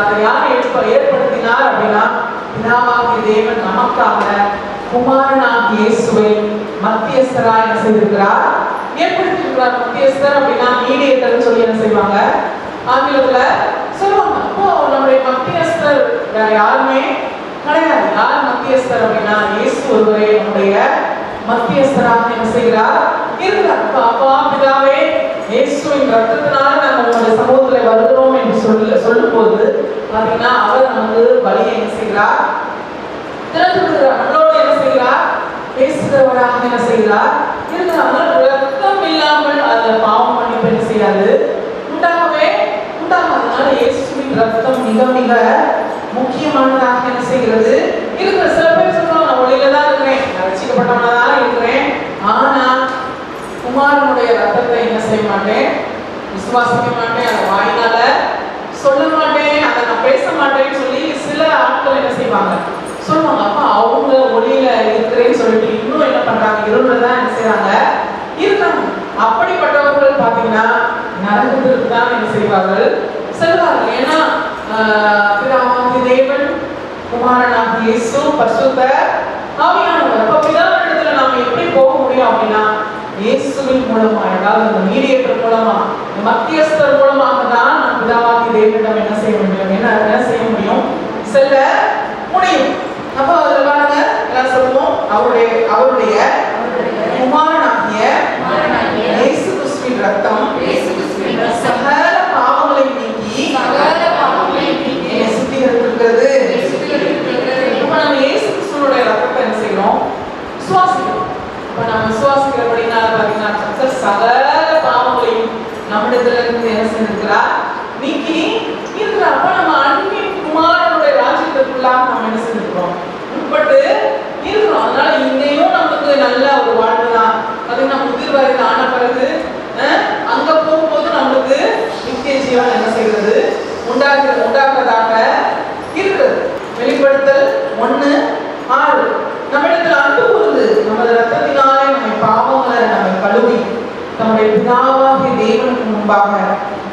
ராஜாக்களும் ஆசாரியர்களும் ஆகிய அவருக்கு மகிமையும் வல்லமையும் என்றென்றைக்கும் உண்டாயிருப்பதாக. ஆமென். நம்மிடத்தில் அன்பு கூர்ந்திருக்கிறார் பிதாவாகிய தேவன். தமது இரத்தத்தினாலே நம்முடைய பாவங்களை நம்மை கழுவி தேவன் என்ன பண்ணியிருக்கிறார் அப்படின்னா மீடியேட்டராக இயேசுவை என்ன செய்திருக்கிறார், சிலுவையிலே ரத்தம் சிந்த வைத்திருக்கிறார். ஏன் அப்படின்னா நம்முடைய அத்தனை பாவங்களுக்கும் தண்டனையை இயேசு ஏற்றுக்கொள்ளும்படியாக அப்படின்னா அவரை சிலுவையிலே பாடுகளுக்கு உட்படுத்தினார். அப்ப தம்முடைய பிதாவாகிய தேவனுக்கு முன்பதாக, அதாவது நாம் எல்லாரும் பாத்தீங்கன்னா பிதாவாகிய தேவனுக்கு முன்பதாக ராஜாக்களும் ஆசாரியர்களும் ஆகின அவருக்கு பாத்தீங்கன்னா அப்படியே நம்மளை கைவிட்டு போற தேவனே ஒரு மீடியேட்டர் மத்தியஸ்தரை ஏற்படுத்தி நம்ம என்ன பண்ணிருக்காரு அப்படின்னா அவருடைய சமூகத்துல நம்ம ராஜாக்களும் ஆசாரியர்களுமாய் என்ன செய்திருக்கிறார், மாற்றிருக்கிறார். ஒரு மிக மிக நல்ல தேவனாக என்ன செய்கிறார், இருக்கிறார். எல்லாம் சேர்ந்து சொல்லுவோம். நம்மிடத்தில் அன்பு கூர்ந்து நமது ரத்தத்தினாலே நம்மை பாவங்களை நம்மை கழுவி நம்முடைய பிதாவாகிய தேவனுக்கு முன்பதாக நம்மை ராஜாக்களும் ஆசாரியர்களும் ஆகின அவருக்கு மகிமையும் வல்லமையும் என்றென்றைக்கும் உண்டாயிருப்பதாக. ஆமென், ஆமென், ஆமென். Thank you Lord Jesus. Hallelujah. எவ்வளவு நல்ல தேவனாக என்ன செய்கிறார் இருக்கிறார். பாத்தீங்கன்னா நம்மள ராஜாக்களும் ஆசாரியருமாய் அவர் என்ன செய்கிறார் பார்க்கிறார். நம்மை அவருடைய பிள்ளைகளா என்ன செய்கிறார் பார்க்கிறார். நல்லவராக என்ன செய்கிறார் இருக்கிறார். வாசிப்போம் எபிரேயர் 4ஆம் அதிகாரம். அதனால் நாம் இரக்கத்தை பெறவும் ஏற்ற சமயத்தில் சகாயம் செய்யும் கிருபையை அடையவும் தைரியமாய் கிருபாசன தண்டையிலே சேரவும். பாத்தீங்கன்னா பயத்தோடு நம்மள என்ன செய்ய தேவையில்லை, தேவன்கிட்ட போகவே தேவையில்லை. தைரியமா என்ன செய்திருக்கிறார், நம்மை வர வளைத்திருக்கிறார். எவ்வளவு நல்ல தேவன் பாருங்க. மனிதன் கூட பயந்து நடுக்கி அவன்கிட்ட இருக்கணும்னு என்ன செய்வான், விரும்புவான். நம்முடைய தகப்பன் பாத்தீங்கன்னா நீ எப்ப வேணாலும் என்கிட்ட என்ன செய்ய தைரியமா வா, என்னோட கிருபாசன தண்டையில நீ தைரியமா என்ன செய்ய வா. ஏன்னா நான் உன்னை என்ன பண்ணிருக்கேன் அப்படின்னா ரத்தத்தையே, அதாவது இயேசுனுடைய ரத்தத்தையே கொடுத்து நான் விலை கிரகமாக என்ன செய்திருக்கிறேன், வாங்கியிருக்கிறேன் என்று சொல்லி என்ன செய்கிறார் தேவன். அதிலே பிரியப்படுகிற தேவனாக என்ன செய்கிறார் இருக்கிறார். அதனால சில வேளையில பயப்படணும்னு சொல்லி சொல்றாங்க. அது என்ன பயம் அப்படின்னா மரியாதைக்குரிய பயம். அவரிடத்துல என்ன செய்ய வேண்டும், இருக்க வேண்டும். பாத்தீங்கன்னா அவர் அவர் முன்னாடி பயந்து நடுங்கிலாம் நம்ம என்ன செய்ய சொல்ல வரவே தைரியமா என்ன செய்யலாம் வர சொல்றாரு. எல்லாம் சேர்ந்து சொல்லுவோம். அதனால் நாம் இரக்கத்தை பெறவும் ஏற்ற சமயத்தில் சகாயம் செய்யும் கிருபை அடையவும் தைரியமாய் கிருபாசன தண்டையிலே சேர்ந்திருக்கிறேன். ஆமென், ஆமென். எபிரேயர் 9:14 நித்திய ஆவியினாலே நம்மை தாமே பழுதற்ற பலியாக தேவனுக்கு ஒப்பு கொடுத்த கிறிஸ்துவினுடைய ரத்தம் ஜீவனுள்ள தேவனுக்கு ஊழியம் செய்வதற்கு உங்கள் மனசாட்சியை செத்த கிரியைகள சுத்திகரிப்பது எவ்வளவு நிச்சயம். பார்த்தீங்கன்னா நித்திய ஆவியினாலே நம்மை தாமே பழுதற்ற பலியாக என்ன செய்கிறார், தேவனுக்கு ஒப்பு கொடுத்தார். யார் ஒப்பு கொடுத்தா அப்படின்னா இயேசு கிறிஸ்து என்ன செய்தார், ஒப்பு கொடுத்தார். பழுதற்ற பலி. அவங்கள்ட்ட எந்தவித பழுதும் என்ன செய்யல, இல்லவே இல்ல. பழைய பாட்டுல பாத்தீங்கன்னா ஆட்டுக்குட்டி என்ன செஞ்சாங்க, ஒரு வயது ஆட்டுக்குட்டி அதை நல்லா சுற்றிலும் பார்த்து அதுல பழுதுக்கான என்ன செஞ்சாங்க பார்த்தாங்க. ஆனா அது கூட முழுமையான பலியாக என்ன செய்யல இல்ல பழைய பாட்டு. ஆனா புதிய பாட்டுல பாத்தீங்கன்னா இயேசு கிறிஸ்து அவர் பழுதற்ற பலியாக நமக்காக என்ன செஞ்சார், தேவனிடம் ஒப்பு கொடுத்தார். சிலுவையில பாத்தீங்கன்னா எல்லாவித காரியங்களையும் செய்து முடித்தவராக இருந்தார். இயேசுவுக்கு எப்போதும் என்ன விருப்பம் அப்படின்னா பிதாவாகிய தேவனுடைய விருப்பத்தை செய்து கொண்டே இருப்பதுதான் அவருடைய போஜனமாக இருக்கிறது என்று சொல்லி ஒரு இடத்துல என்ன செய்யறாரு சொல்றாரு. நான் பிதாவுக்கு சுத்தமானவையே செய்யற அப்படின்னால என்னுடைய முடிவு எப்போதும் சரியாக இருக்கிறது என்று என்ன செய்கிறார் சொல்லுவார். அப்போ எப்போதும் பாத்தீங்கன்னா முதலிடத்துல பிதாவாக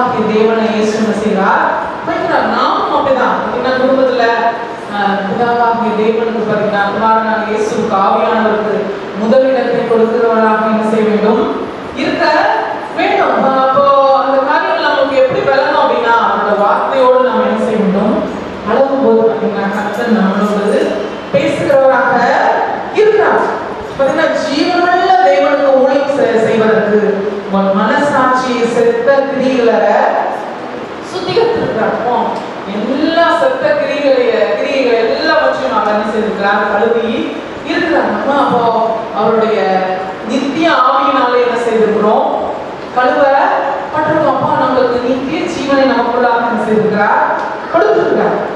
அப்போ எப்பொழுதும் ஒரு தேவனுடைய விருப்பத்தை நிறைவேற்றுகிறவர்களே வைராக்கியம் ஆற்றவுள்ளவராக என்ன செய்கிறார், இருக்கிறார். கொலோசையர் 1:20 அவர் சிலுவையில் சிந்தின இரத்தத்தினாலே சமாதானத்தை உண்டாக்கி பூலோகத்தில் உள்ளவைகள் பரலோகத்தில் உள்ளவைகள் யாவையும் அவர் மூலமாய் தமக்கு ஒப்புரவாக்கி கொள்ளவும் அவருக்கு பிரியமாயிற்று. பார்த்தீங்கன்னா அவருடைய பிரியத்தை பார்த்தீங்கன்னா அவருடைய சிலுவையில சிந்தின ரத்தத்தினால நமக்கு என்ன செய்திருக்கிறார், சமாதானத்தை என்ன செய்திருக்கிறார், உண்டு பண்ணியிருக்கிறார். எல்லாம் சேர்த்து சொல்லுவோம், இயேசு சிலுவையில் சிந்தின ரத்தத்தினாலே நமக்கு சமாதானத்தை உண்டாக்கி இருக்கிறார். நம்மை தேவனோடு ஒப்புரவாக்கி இருக்கிறார். ரத்தத்தை பற்றி என்ன செய்ய வேண்டும், இயேசுவின் ரத்தத்தை பற்றி அறிக்கையிட்டுக் கொண்டே என்ன செய்ய வேண்டும், இருக்க வேண்டும். எல்லாம் தெரியாம இருக்கலாம், ஏதாவது ஒரு வசனங்களை என்ன செய்ய வேண்டும், கொடுத்துக்கொண்டு அதையே என்ன செய்ய வேண்டும், பேச வேண்டும், அதை அறிக்கை பண்ண வேண்டும், அதை விசுவாசிக்க வேண்டும். இருதயத்தில் விசுவாசித்து வாயினால பேசும்போது பார்த்தீங்கன்னா அது நம்முடைய சரீரத்திலே பலன் உண்டு பண்ணுகிறதாக என்ன செய்கிறது, இருக்கிறது. எப்போதும் அவரோட நம்ம என்ன செய்யணும், ஐக்கியம் கொள்கிறவர்களாக என்ன செய்ய வேண்டும், இருக்க வேண்டும். அவரை முதலிடத்திலே வைக்கிறவர்களாக இருக்க வேண்டும். வாசிப்போம் வெளிப்படுத்தல் 12:11 மரணம் நேரிடுகிறதா இருந்தாலும் அதற்கு தப்பும்படி தங்கள் ஜீவனையும் பாராமல் ஆட்டுக்குட்டியின் இரத்தத்தினாலும் தங்கள் சாட்சியின் வசனத்தினாலும் அவனை ஜெயித்தார்கள். எவனை ஜெயித்தார்கள் அப்படின்னா, விசுவாசம் என்ன செய்யலாம், நாம் ஜெயிக்கலாம். எதற்கு, எந்த அதிகாரத்தை கற்று நம்ம கடத்துல கொடுத்துருக்காரு அப்படின்னா, அவருடைய ரத்தத்தை என்ன செய்திருக்கிறார், செஞ்சிருக்கார். அப்போ அவருடைய ரத்தத்தை பார்த்து விசுவாசம் என்ன செய்யலாம், பயப்படுகிறவனாக என்ன செய்யலாம், இருக்கலாம். பார்த்தீங்கன்னா மரணம் நேரிடுகிறதா இருந்தாலும் அதற்கு தப்பும்படி தங்கள் ஜீவனையும் பாராமல் ஆட்டுக்குட்டியின் இரத்தத்தினாலும் தங்கள் சாட்சியின் வசனத்தினாலும் அவனை ஜெயித்தார்கள். இந்த உலகத்துல நம்ம என்ன செய்துட்டு இருக்கோம், வாழ்ந்துட்டு இருக்கிறோம். அநேக பிசாசின் கிரியைகள் என்ன செய்கிறது இருக்குது, விழுந்து போன உலகமாக என்ன செய்கிறது இருக்குது. அப்ப இதுல இருந்து நம்மளை மீட்டெடுக்கணும் அப்படின்னா அவர் என்ன செய்யறார், நமக்குள்ளாக இருக்கிறார். அவருடைய ரத்தம் நமக்குள்ளாக என்ன செய்கிறது இருக்கிறது. அப்ப நம்ம எல்லாவற்றையும் எளிதாக என்ன செய்யலாம், ஜெயிக்கலாம். எல்லாவற்றையும் என்ன செய்யலாம், எளிதாக ஜெயிக்கலாம். அந்த வெற்றியை பார்த்தீங்கன்னா நம்முடைய கரத்துல பிதாவாகிய தேவன் குமாரனாகிய இயேசுவை மத்தியஸ்தராக என்ன செய்தார், வைத்தார். அவர் எல்லா தீமைகளையும் என்ன செய்தார், சுமந்தார். எல்லா நன்மைகள் எல்லா வெற்றிகளையும் நம்முடைய கருத்துல என்ன செய்துவிட்டார், கொடுத்துட்டார். அதனால பெரும்பாலான பகுதி அவர் என்ன செய்தார், செய்தார். அதனால அதிகாரத்தையும் நம்முடைய கருத்திலே கொடுத்துட்டார். அதனால நம்ம அதிகாரத்தை பார்த்தீங்கன்னா செயல்படுத்தும் போது அவருடைய ரத்தத்தை நாம் வாயிலே பேசும்போது, இயேசுனுடைய ரத்தத்தை நாம் பேசும்போது, சிலுவையின் காரியங்களை என்ன செய்யும் போது பேசும்போது அங்க பார்த்தீங்கன்னா ஜீவன் உண்டாகிறதாக என்ன செய்கிறது இருக்கிறது. ஆட்டுக்குட்டியின் ரத்தத்தினால நாங்கள் சாட்சியின் வசனத்தினால அவனை ஜெயித்தார்கள். அப்போ நம்ம பிசாசை என்ன செய்ய முடியும், ஜெயிக்க முடியும். எதனால அப்படின்னா மத்தியஸ்தராகிய இயேசு கிறிஸ்துவின் ரத்தத்தினால என்ன செய்ய முடியும், ஜெயிக்க முடியும். ஏன்னா கல்வாரியை வாயினாலே அறிக்கை பண்ணுகிற காரியம் மிக மிக முக்கியமானதாக என்ன செய்கிறது இருக்குது. நீர் என்னுடைய மத்தியஸ்தராக என்ன செய்தி இருக்கிறீர் அப்படின்னு சொல்லி நம்ம என்ன பண்ணணும் அப்படின்னா அந்த காரியங்களை பேசிக்கொண்டே இருக்க வேண்டும். நீர் என்னுடைய மீடியேட்டராக என்ன செய்யறீங்க இருக்கீங்க. அப்போ நம்ம இப்போ முழுவதுமாக எந்த தலைப்பின் கீழே பார்த்துட்டு இருக்கோம் அப்படின்னா, அவர் நல்லவராக இருக்கிறார். அவர் சிலுவையில நமக்காக மத்தியஸ்தராக இருந்து என்ன செஞ்சார், தேவனையும் நம்மையும் ஒப்புரவாக்கி என்ன செய்திருக்கிறார் இருக்கிறார். அதனால நம்ம வேண்டிய அவசியம் இல்லை. இப்போ ஒரு கணவன் மனைவி இருக்காங்க அப்படின்னா கணவன் மனைவிக்குள்ளாக பார்த்தீங்கன்னா சில பேருக்கு சின்ன சண்டைகள் வருது, சேர்ந்துக்கிறாங்க. சில குடும்பங்களில் பார்த்தீங்கன்னா சின்ன சின்ன சண்டைகள் பெரிய பெரிய சண்டையாக என்ன செய்யுது மாறிவிடுதா இருக்குது. பார்த்தீங்கன்னா கணவன் மனைவி என்ன பண்ணுறாங்க, கணவனை வந்து அவங்க அம்மா அப்பா வீட்டுக்கு போயிடாரு, மனைவி அவங்க அம்மா அப்பா வீட்டுக்கு என்ன செய்யறாங்க போயிடாங்க. இப்போ பல குடும்பங்கள் என்ன செய்யுது பிரிந்து இருக்கிறது. இதுக்கு ஒரு மீடியேட்டர், அதாவது நடுவராக சில பேர் என்ன பண்றாங்க அப்படின்னா இந்த கணவனின் மனைவி என்ன செய்யறாங்க சேர்த்து விடுறவங்களா இருக்காங்க. ஆனா பார்த்தீங்கன்னா சில ஒரு நடுவர்கள் என்ன பண்ணுவாங்க அப்படின்னா இவங்க எதுக்கு சேர்ந்து போனவங்க நம்ம பிரிச்சு விட்டுருவோம், லேசா பிரிச்சுட்டாங்க, மொத்தமா என்ன செஞ்சலாம் வெட்டி விட்டுறலாம் அப்படிங்கிற மாதிரி காரியங்கள்ல என்ன செய்யறாங்க ஈடுபடுறவங்களா இருக்காங்க. அதனால கணவன் மனைவிக்குள்ளாக எந்த மனிதன் இடையில வரான்றதை நம்ம என்ன செய்யணும் கவனம் பார்க்கணும். சின்ன சண்டையா பெரிய சண்டையாக்கி குடும்பத்தையும் என்ன செய்வாங்க பிரிச்சு விட்டுருவாங்க. ஆனா தேவன் பார்த்தீங்கன்னா ஒரு மத்தியஸ்தரை என்ன செய்திருக்கிறார் ஏற்படுத்தி இருக்கிறார். அவர் பார்த்தீங்கன்னா இயேசு ஒருவரே நம்முடைய மத்தியஸ்தராக என்ன செய்கிறார் இருக்கிறார். அவர் கணவன் மனைவிக்குள்ளாக என்ன பண்ணுகிறார் அப்படின்னா ஒரு ஒரு இணைப்பை என்ன செய்கிறார் ஏற்படுத்துகிறவராக இருக்கிறார். ஒரு சந்தோஷத்தை என்ன செய்கிறார் ஏற்படுத்துகிறவராக இருக்கிறார். அதனால பார்த்தீங்கன்னா கணவன் மனைவிக்கு இடையில தேவன் இருந்தாருன்னா அந்த குடும்பம் பார்த்தீங்கன்னா ரொம்ப சந்தோஷம் உள்ள குடும்பமாக என்ன செய்யும் இருக்கும். இந்த உலகத்திலேயே பார்த்தீங்கன்னா பரலோக வாழ்க்கை நாம் என்ன செய்வோம் அனுபவிப்போம். அதனால நம்முடைய மத்தியஸ்தர் யாரா இருக்கிறார்ன்றத அடிக்கடி நம்ம என்ன செய்ய வேண்டும், ஆராய்ந்து அதை வாயினாலே என்ன செய்ய வேண்டும் பேச வேண்டும். அப்ப முப்பரி நூல் அறாது என்று என்ன செய்திருக்கிறது போட்டிருக்கிறது. பார்த்தீங்கன்னா அவர் வந்து மத்தியஸ்தராக என்ன செய்கிறார் கணவன் மனைவிக்குள்ளாக இடையில என்ன செய்கிறார் இருக்கிறார். அப்படிப்பட்ட வாழ்க்கையிலே அதுல பிரிவுகளே என்ன செய்யாது வர சின்ன சின்ன பிரிவு வந்தாலும் அது இயேசுவின் ரத்தத்தினால என்ன செய்யணும் சரியாகி விடுகிறதாக என்ன செய்கிறது இருக்கிறார். அது மாதிரி பிள்ளைகளுக்கும் நமக்கும் இடையில என்ன இருக்கிறார் இயேசுவாகிய மத்தியஸ்தர் இருக்கிறார். அவருடைய ரத்தம் என்ன செய்கிறது இருக்கிறது. அப்ப நம்ம பிள்ளைகளை கரெக்டா வந்து வழிநடத்த இயேசுவின் ரத்தம் நமக்கு உதவி செய்கிறதாக என்ன செய்கிறது இருக்கு. பார்த்தீங்கன்னா தேசங்களுக்கு இடையிலையும் நிறைய பிரச்சனைகள் என்ன செய்கிறது வருது. அப்போ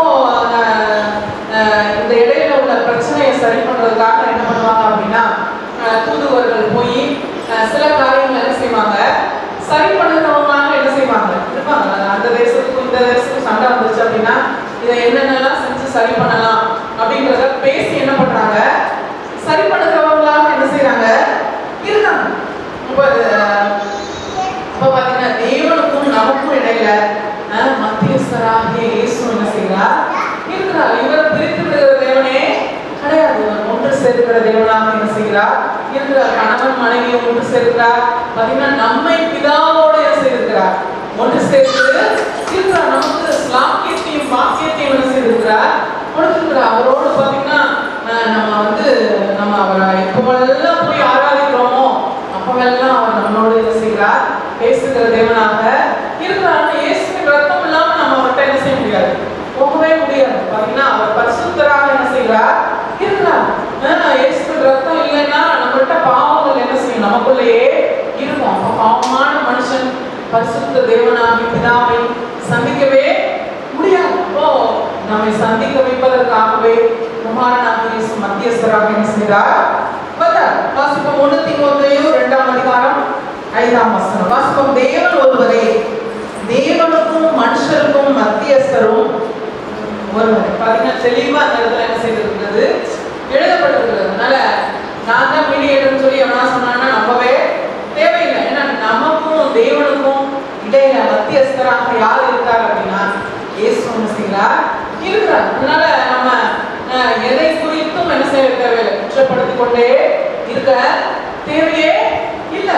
சில நேரங்கள் அன்புக்கு விரோதமா பேசுறோம் அப்படின்னா உடனே என்ன பண்ணணும் அப்படின்னா கர்த்தரிடம் போய் நம்ம என்ன செய்யணும் நல்மனம் பொருந்தணும். பிதாவாகிய தேவனே இயேசுவின் ரத்தத்தின் மூலமாக என்ன செய்யணும் சமூகத்துல வந்திருக்கிறேன். மத்தியஸ்தராக இயேசு கிறிஸ்துவின் ரத்தத்தின் மூலமாக உங்க சமூகத்துல வந்திருக்கேன். இந்த மாதிரி காரியங்களை நான் என்ன செய்திருக்கேன் பேசிட்டு என்னை மன்னிக்க உங்க ரத்தத்தினால கழுவுங்க அப்படின்னு போது தேவன் அந்த இடத்துல என்ன பார்க்கிறார் அப்படின்னா, மத்தியஸ்தராகி அவருடைய ரத்தத்தை என்ன செய்கிறார் பார்த்து அந்த எந்தவித தண்டனையும் கொடுக்காம நம்ம என்ன செய்கிறார் மன்னிக்கிறவராக இருக்கிறார். அப்போ எவ்வளோ வந்து ஒரு பெரிய காரியத்தை நமக்காக என்ன செய்திருக்கிறார். ஏனென்றால் அவர் நல்ல தேவனாக என்ன செய்கிறார் இருக்கிறார். பார்த்தீங்கன்னா மத்தியஸ்தர் வந்து ஒரு ஊழியக்காரர் கிடையவே கிடையாது. பார்த்தீங்கன்னா தேவன் எல்லாரையும் ஒரு ஊழியக்காரர் போங்க, போய் உங்களுக்கு என்னென்ன பிரச்சனைகளோ அவங்கள்ட்ட என்ன செய்யுங்க சொல்லுங்க, அவங்க வந்து என்கிட்ட என்ன செய்யட்டும் வந்து சொல்லட்டும் சொல்லி தேவன் சொல்லவே இல்லை. அப்படின்னா தைரியமா கிருபாசனத்தை என்ன செய்யுங்க, என்கிட்ட வாங்க அப்படின்னு சொல்லி என்ன செய்கிறார் தேவன் சொல்லுகிறார். பார்த்தீங்கன்னா நமக்கு பிள்ளைங்க இருக்காங்க, எதுனாலும் நம்மளோட தம்பிகிட்ட போய் மாமா எனக்கு அம்மாட்ட கேட்டு இந்த காரியங்கள்லாம் வாங்கி கொடு அப்படின்னு சொல்லும்போது நம்ம என்ன சொல்லுவோம் அப்படின்னா, ஏன் பாப்பா என்கிட்ட வந்து என்ன செய்யும் கேளு, எதுக்கு 3வது மனுஷன்கிட்ட போய் என்ன செய்யற கேட்குற, என்கிட்ட கேளு, நான் உனக்கு என்ன செய்றேன் வாங்கி தரேன்னு சொல்லி நம்ம என்ன செய்வோம் சொல்லுவோம். ஆனா நம்மளை காட்டும் பாத்தீங்கன்னா பிதாவாகிய தேவன் நம் மீது அக்கறை உள்ளவராக என்ன செய்கிறார் இருக்கிறார். அதனால நமக்கு இடையில எந்த ஒரு மனுஷ மீடியேட்டர் என்ன செய்யவே இல்லை வைக்கவே இல்லை. அதனால தைரியமா அவர்கிட்ட எப்பவெல்லாம் போறோமோ அப்பவெல்லாம் அவருடைய அபிஷேகத்தினால நம்ம என்ன செய்கிறார் நிறைக்கிறார். பாத்தீங்கன்னா தேவையான அத்தனை காரியங்களையும் நமக்கு தருகிறவராக இருக்கிறார். ஏனென்றால் அவர் நம்முடைய மத்தியஸ்தராகிய இயேசுவை என்ன செய்திருக்கிறார் நமக்காகவே உண்டு பண்ணி இருக்கிறார். அதனால எதை வேணாலும் நம்ம எப்ப வேணாலும் என்ன செய்யலாம் தேவன்கிட்ட கேட்கலாம், எப்ப வேணாலும் அவரோடு ஐக்கியம் கொள்ளலாம். ஏன்னா மத்தியஸ்தராகிய இயேசு கிறிஸ்துவினுடைய ரத்தம் நமக்குள்ள எல்லா பாவங்களையும் என்ன செய்திருக்கிறது நீக்கி சுத்திகரித்திருக்கிறது. அப்படின்னா இந்த காரியங்களை நன்றா என்ன செய்யணும் படிக்கணும், நன்றா என்ன செய்ய வேண்டும் புரிந்து கொள்ளுகிறவர்களாக என்ன செய்ய வேண்டும் இருக்க வேண்டும். சில இடத்துல வந்து இந்த மாதிரி காரியங்கள் என்ன செய்வது நடக்கிறது. பார்த்தீங்கன்னா என்கிட்ட தான் ஜபம் என்ன என்ன செய்யுங்க கொண்டு வாங்க, நான் தான் போய் ஆளோட போய் கேட்டு என்ன செய்வேன் உங்களுக்கு பதில பெற்று உங்க கையில தருவேன்னு சொல்லி அநேக ஊழியர்கள் நடந்து கொண்டு இருக்கிறது. ஆனா அப்பா வந்து என்ன சொல்லிட்டாரு அப்படின்னா, தைரியமா என்கிட்ட வரலாம், என்ன ஜப விண்ணப்பங்கள் வேணாலும் என்கிட்ட கேட்கலாம், பதிலை நீ என்ன செய்யலாம் எடுத்துக்கொள்ளலாம் என்று சொல்லி நமக்கு சுதந்திரத்தை என்ன செய்து விட்டார் கொடுத்துவிட்டார். அவருடைய பிள்ளைகளாகிய நாம் எல்லாவற்றையும் எடுத்து என்ன செய்யலாம் அனுபவிக்கிறவர்களாக என்ன செய்யலாம் இருக்கலாம். பார்த்தீங்கன்னா நம்ம எப்போ வேணாலும் என்ன பிரேயர் பண்ணாலும் கர்த்தர் நமக்கு என்ன செய்கிறார் தருகிறவராக இருக்கிறார். பார்த்தீங்கன்னா பாவிகளாக இருந்து கொண்டு பரிசுத்தரோடு நம்ம என்ன செய்ய முடியாது, ஐக்கியம் கொள்ளவே முடியாது. மதுரையில எல்லாம் அந்த மாட்டு சாணியெல்லாம் என்ன பண்ணுவாங்க அப்படின்னா அப்படியே தட்டி என்ன செய்வாங்க போட்டுப்பாங்க. அந்த வெயில் படப்பட அப்படியே காஞ்சு அதை வச்சு என்ன பண்ணுவாங்க அப்படின்னா தீ ஏற்பாடு இல்லையா.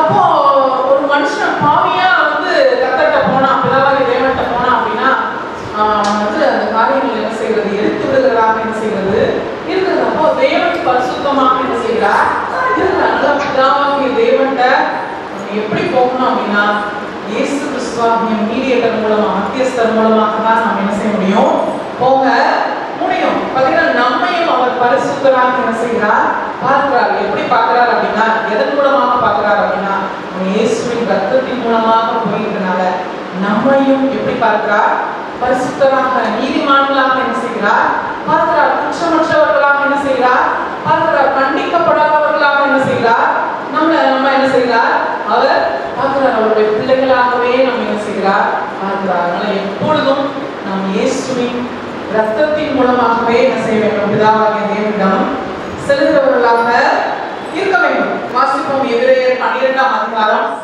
24வது வசனம். பார்த்தீங்கன்னா தேவன் நம்மை குற்றமற்றவர்களாய் சுத்தமுள்ளவர்களாய் என்ன செய்கிறார் அவருடைய ரத்தத்தின் மூலமா என்ன செய்கிறார் மாற்றுகிறார். இயேசுவின் ரத்தத்தின் மூலமா நம்ம அவர்கிட்ட போனோம் அப்படின்னா அவர் எல்லா வித அழுத்தையும் என்ன செய்கிறார் கழுவுகிறவராக இருக்கிறார். நம்மள தேவனோடு என்ன செய்கிறார் குமாரனாகிய இயேசு அழைத்து செல்கிறவராக என்ன செய்கிறார் இருக்கிறார். அதனால ஒரு சமாதானத்தின் தேவனாகவே என்ன செய்கிறார் இருக்கிறார்.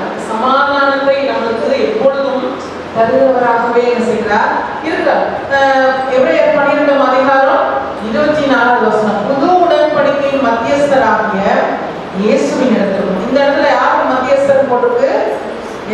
பாத்தீங்கன்னா புது உடன்படிக்கையின் மத்தியஸ்தராகிய இயேசுவாக என்ன செய்கிறார் இருக்கிறார்.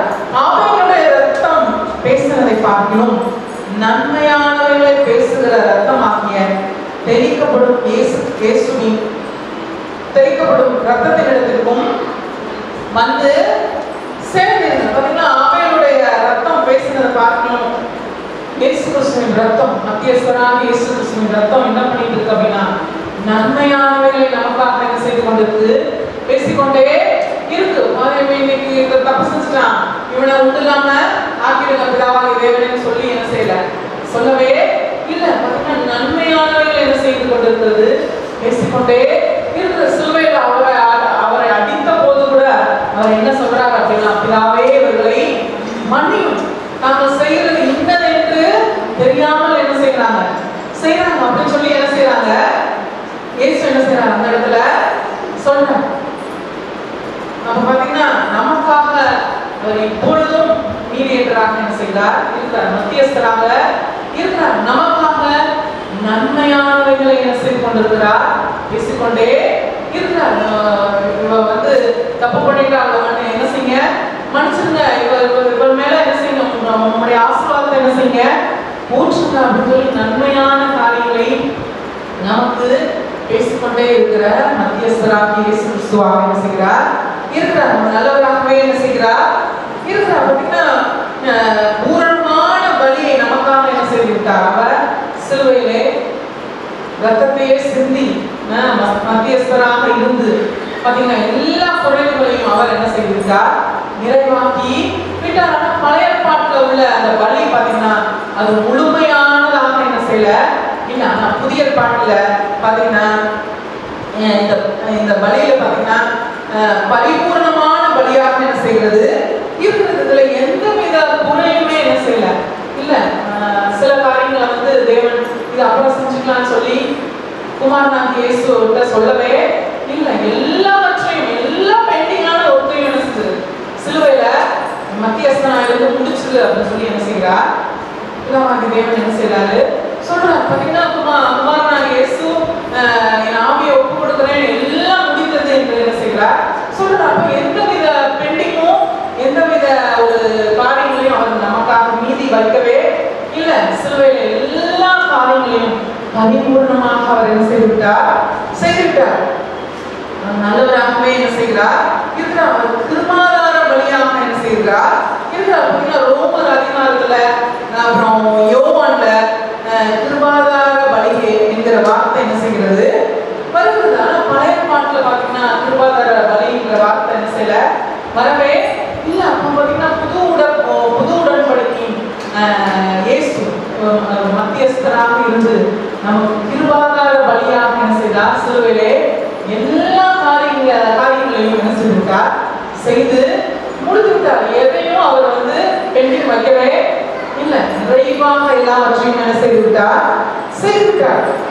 பார்த்தீங்கன்னா பழைய பாட்டுல சர்வாங்க தகன பலி, போஜன பலி, பாவ நிவாரண பலி, அப்புறம் குற்ற நிவாரண பலி, இன்னும் நிறைய பலிகள் என்ன செஞ்சிருக்கு இப்படி வந்து சொல்ல பட்டிருக்கான. கிருபாதார பலி பார்த்தீங்கன்னா புதிய பாட்டிலே மட்டும்தான் என்ன செய்திருக்கிறது, எழுதப்பட்டிருக்கு. பழைய பாட்டிலே அந்த காரியங்கள் எழுதப்படலை.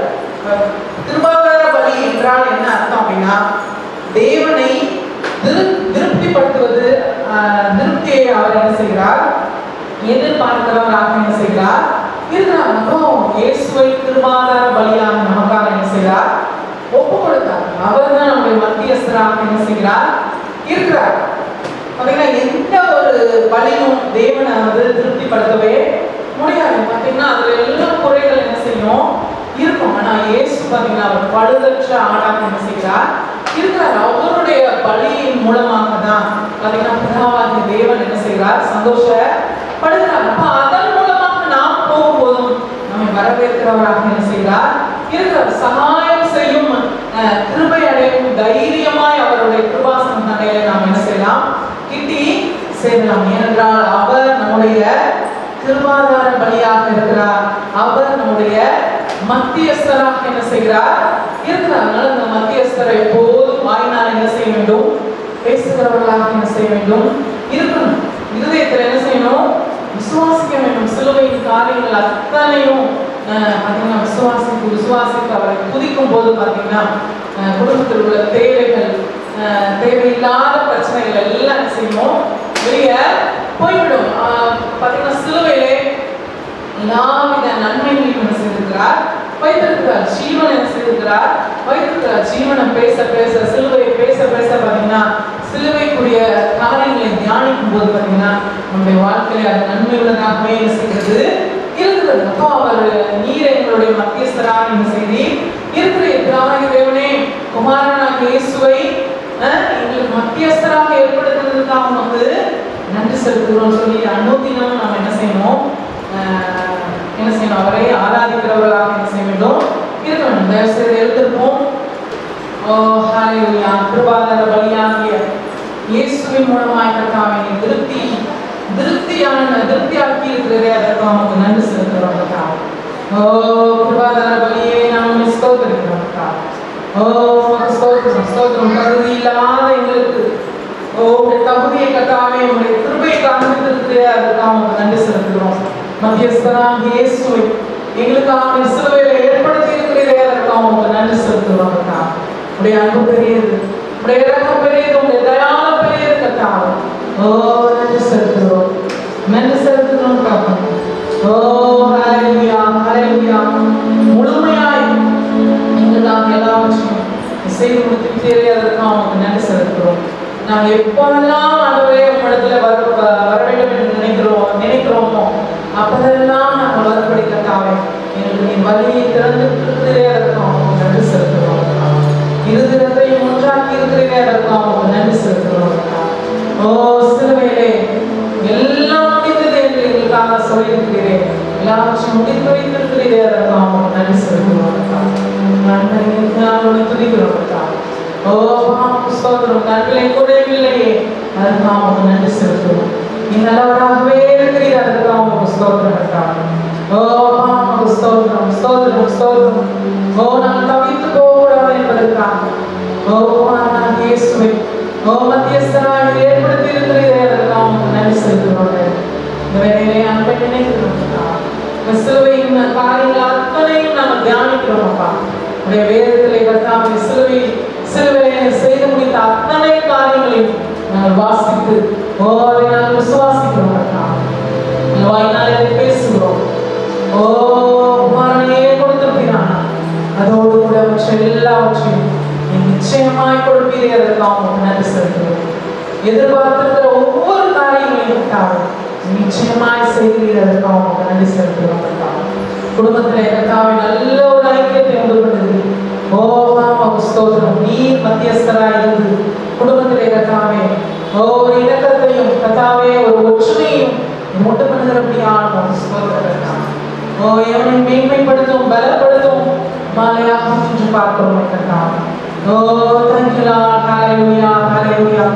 எல்லாவித மரண பயத்திற்கும் எங்களை விடுதலையாக்கி இருக்கிறதே, அதற்கு நமக்கு நன்றி செலுத்துகிறோம். ஓ ஜீவனோட தேசத்திலே நன்மையை காண்போம் என்று நாங்கள் விசுவாசிக்கிறோம். வாயினாலே பேசுகிறோம் கர்த்தாவே. ஓ ஹல்லேலூயா, ஹல்லேலூயா.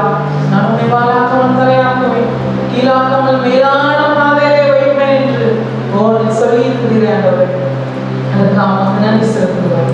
உடைய இரத்தத்தையே சிந்தி புது உடன்படிக்கைக்குள்ளாக எங்களை ஆண்டவரை நுழைய வைத்திருக்கிறீரே. புது உடன்படிக்கையின் வாக்குத்தத்தங்கள் அத்தனையும் என் பிள்ளைகளாக எங்களுக்குரியது என்று சொல்லி இருக்கிறீரே ஆண்டவர், அத்தனையும் நாங்கள் எடுத்துக் கொள்கிறோம்.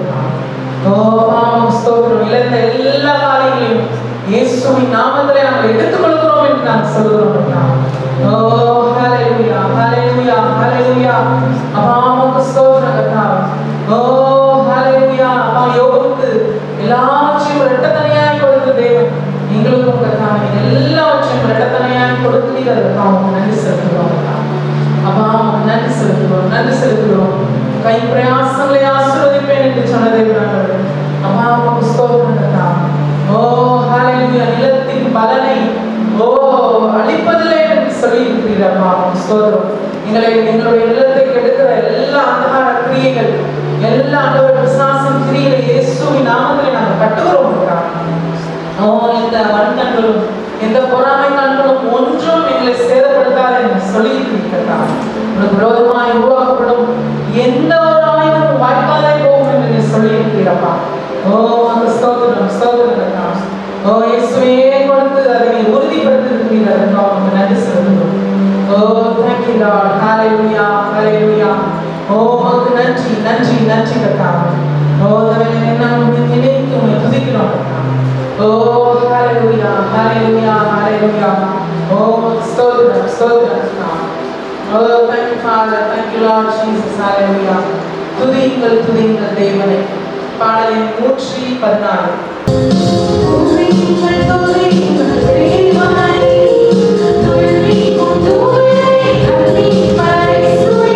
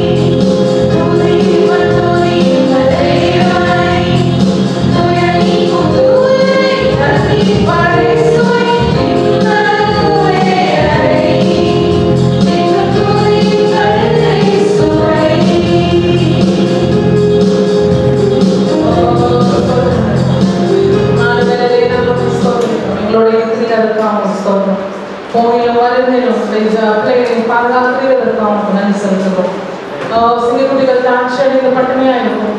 கர்த்தரை தேடுகிறவர்களுக்கு ஒரு நன்மை குறைபடாது என்று சொல்லியிருக்கிறார்கள். இந்த வார்த்தையின்படியே இந்த பிள்ளைகளுடைய வாழ்க்கையை ஒரு நன்மை குறைபடாத இல்லை நடத்தி கொண்டு வருகிறே நாம் நன்றி செலுத்துவோம். ஓ ஸ்தோத்திரம். எங்களுக்கு கர்த்தாவே எங்களுக்கு இந்த கிருபை நிமித்தம் இந்த சத்திய நிமித்தம் நாமத்துக்கே மகிமைப்படுத்தும்படியாக ஸ்தோத்திரம். ஆசீர்வாதம் வழிநடத்தும் இயேசுவின் நாமத்தில் பிதாவே ஆமென். எல்லாம் சேர்ந்து சொல்லுவோம். என் ஆத்துமாவே கர்த்தரை ஸ்தோத்திரி, என் முழு உள்ளமே அவருடைய பரிசுத்த நாமத்தை ஸ்தோத்திரி. என் ஆத்துமாவே கர்த்தரை ஸ்தோத்திரி, கர்த்தர் செய்த சகல உபகாரங்களையும் மறவாதே. ஆமென். கர்த்தராகிய இயேசு கிறிஸ்துவினுடைய கிருபையும் பிதாவாகிய தேவனுடைய அன்பும் பரிசுத்த ஆவியானவருடைய ஐக்கியமும் இன்றைக்கும் என்றைக்கும் சதா காலங்களிலும் நம் அனைவரோடு கூட இருப்பதாக. ஆமென் ஆமென். பழுகி பெருகி இயேசுவின் நாமத்தினாலே சபைகளை நிரப்புவோம். ஆமென் ஆமென். கர்த்தர் ஆசீர்வதிப்பார்.